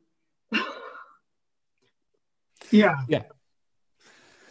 So yeah, it's this whole thing, both inside and out, and it's as soon as you there are people who I've met and suddenly come back and then to feed back into what we're doing at the beginning, this so the circle of wargaming, video games, reenactment, it's immediately you see one person once and you end up playing video games with them for 6 months, playing games together, or just having a Skype call or something like that. So and then you start talking about the hobby, and then you start talking about life outside of the hobby, and you just get sort of everything going together in this big circle, which is just great. Yeah, I will say that some of the best friends I have, I made through reenactment, for sure. And that's also partially because what we do is relatively dangerous, and you have to trust the person you're fighting against who won't that they won't actually hit you. So that's a Yeah, really there's big a lot part of trust of in that. friendship. Yes. Yeah, so hi, Lauren. Hi. I was just coming on to be like, this is an amazing conversation. I want to know if you guys have more things that you want to specifically talk about, because we definitely can keep going. That's why I didn't stop you, because I didn't want to cut you out. It was right in the middle of when Ellie too was talking about like women and reenactments and everything, and I was like, okay, I'm obviously not cutting her off talking about this. But yeah, anyways, it's been great listening to you. And again, I don't know if I actually said this at the beginning of the event or not, but a lot more reenactments in America are on the Civil War and not so much ancient reenactments. So I don't really know much about either, to be honest, but it's really interesting. So yeah, you can keep going if you have more points you want to bring up, just because you were bringing up like important things to bring up about like the reenactment community in general that I think are good things to include in this recording that will be posted, that people can watch about it and everything, so yeah. Well, I think we'll have just one more. What were you going to say, Edward? Oh no, I'll be quiet. It's fine. That's the chair is talking. I think we'll have one last point, and probably one last question is on my like big to-do list, which is, how do you think reenactors can be better used by heritage organizations or universities? Because as I've shown, Edward is proof that this really works to get engagement and get interest in ancient studies. So how do you think we, like, reenactors as a resource could be used more, or do you think there's no place for them in heritage organizations or universities? No, absolutely. I think that it's, again, feeding into this experience that I had isn't just turning up to this reenactment event. That's not my first experience with a reenactor. The first experience I had was a guy coming around and doing a workshop on Anglo-Saxon reenactment in a school. And he turned up with, essentially, we spent the entire day preparing a funeral procession, essentially, like, what would this person be buried with? Why are they buried with these things? Getting to use those things, that kind of thing.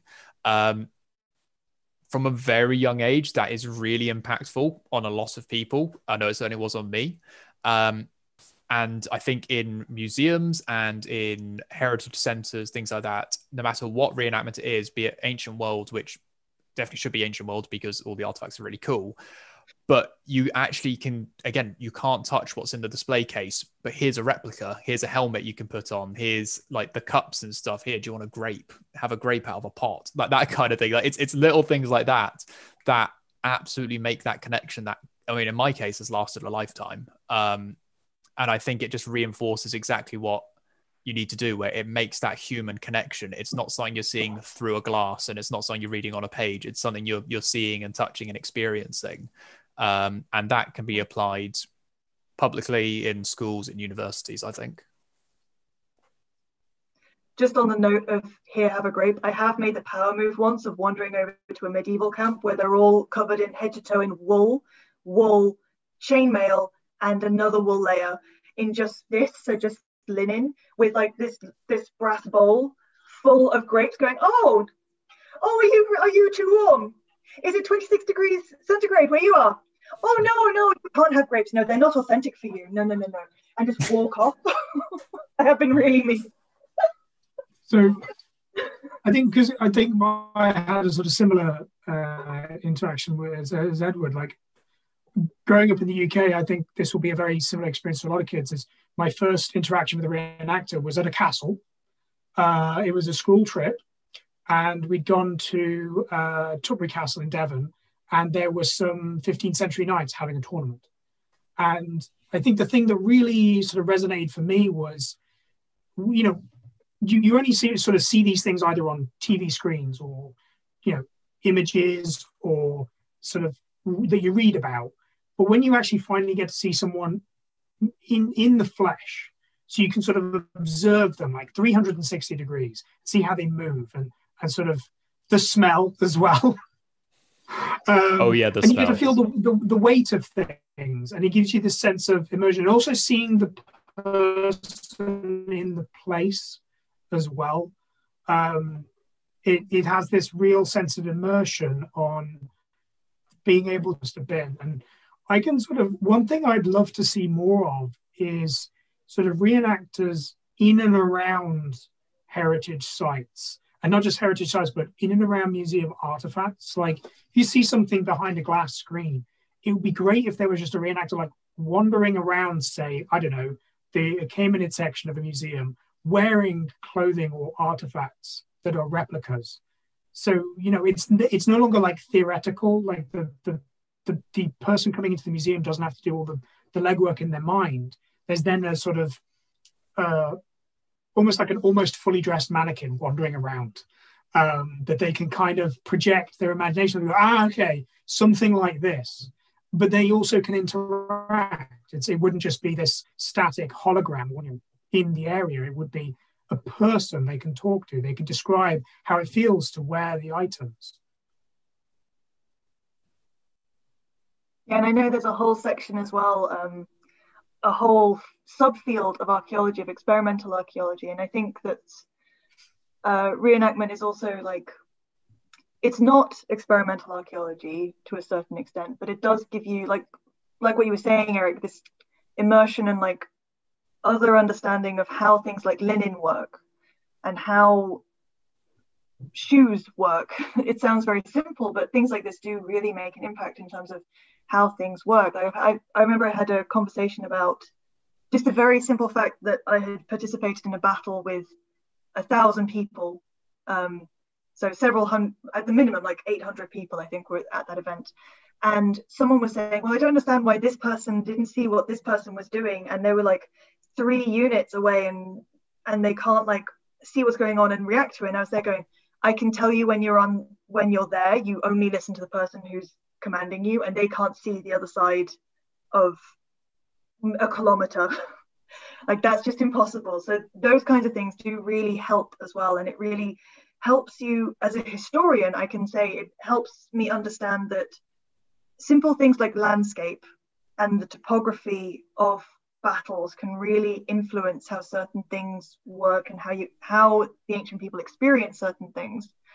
And even if you're a historian and only work with texts, I think there's nothing like trying to recreate whatever it is that you're interested in, whether it's like a pot or an item of clothing, just to really understand how it is to move in that world. I think I made the point to a friend the other day that I know for sure I move differently depending on the period I'm reenacting and the clothing that I'm wearing. So in what I'm wearing, I feel really free to do whatever because it's the lightest clothing that I wear. But the shoes I wear are horrible. So that impacts how I walk. But there are other clothings where they have ridiculous sleeves, which impacts what I'm able to do at the camp. I think most of the time I go, this is why I need servants when I wear those kinds of clothes. So I think it really does help change your mindset. So I think it's something that, at the very least, every university course or every single history course at like a primary school level or high school level, I don't know how the American education system works, so I'm sorry. But at every level of education, there should be some kind of course or module where you have to make something as correct to the period as possible. And it's maybe because I live in Finland, so they do a lot of hands-on crafting courses in school.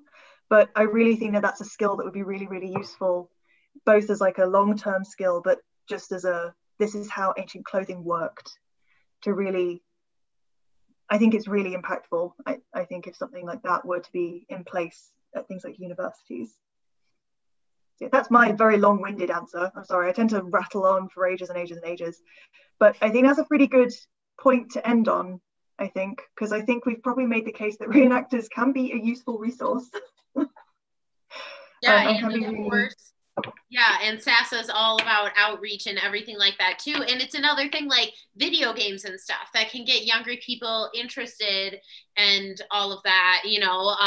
And I love this idea about the museum because kids would love that, right? And I feel like I feel like it's something that museums maybe do like once in a while for some kind of like kid-oriented event, maybe, or something. But yeah, that, you know, like it's also something that museums are in on this world of this like downward trend of interest in them, like, you know, even more modern art museums and stuff, especially obviously with COVID, but just you know, with things being digitalized anyway, people feel less of a need to do things in person when you can see it in 1 second on your phone or your computer. So yeah, just again, this is why I didn't want to cut you off, because we were talking about like really good points that all go along with stuff that are why SAS is an organization in general, to be honest. So yeah, I mean, you guys, this was a wonderful discussion, amazing points. And it's just so many, as I think I was saying right before we started this live event, because you do like real life reenactment kind of stuff, it hits on every point of the ancient world, because you're doing everything that ancient people would have done. So we could have a whole expert Q&A just on military stuff, just on women cooking, just on women doing this, doing that, let alone what men were doing. So yeah, thank you guys so much for coming and doing this. It was an amazing discussion. Thank you everyone that came to watch. And the recordings, as always, will be posted on Facebook, YouTube, and Twitch. Any last goodbyes? Well, thank you for having us, and hopefully we'll be back to talk about some more really cool stuff. I have a whole bunch of stuff I wasn't actually able to show. That's all to do with like being in camp, and again, shoes. I hate the shoes, but I have a whole bunch of other stuff that we could have whole other live events just on things like how do you do cooking. Right, exactly. And as I was saying to Ellie before, cooking is one of our favorites at SASA in recipe videos. So we might need to do that. Yeah, just to echo that, I think, yeah, thanks so much for giving us the opportunity to not only talk about reenactment, but also this new society that we've put together, which we hope will embody everything we've spoken about. And also, if you do anything like regarding wargaming, video games, anything reenactment based, put it on our Facebook. We want to see it. If you want to play Rome Total War, send us a message and we will do it, because it's fun. But yeah, we'd love to see, like, if people want to get interacting with it, even if it's not through reenactment, just shoot us something on Twitter, shoot us something on Facebook, let SASA know, make sure that they keep the interest going. Yes, and I put the links in the chat to the Immortals reenactment group, and then of course go to saveancientstudies.org to find like everything about SASA. Erik, sorry, did you want to say anything too? Yeah, I mean, thanks very much for having us. I mean, we could talk on and on and on about reenactment because it's a huge part of our lives, and so this has been a really great opportunity to do that. I mean, I'm always happy to show off kit. I mean, I made a whole hoplite shield, so I just can't stop myself. And like the Archaeo gaming sounds really, really cool. So like same echoing Spartan, like definitely hit us up on that, because I'd absolutely love to be involved. But yeah, if you want us back, I'd be really happy to do that. So thank you for giving us this forum, really. Oh yes, it's awesome. Thank you for coming. As Ellie said, there's like at least 5 different things we could specifically do on it, right? So anyways, thank you everyone in the audience too for coming, and have a wonderful rest of your weekend.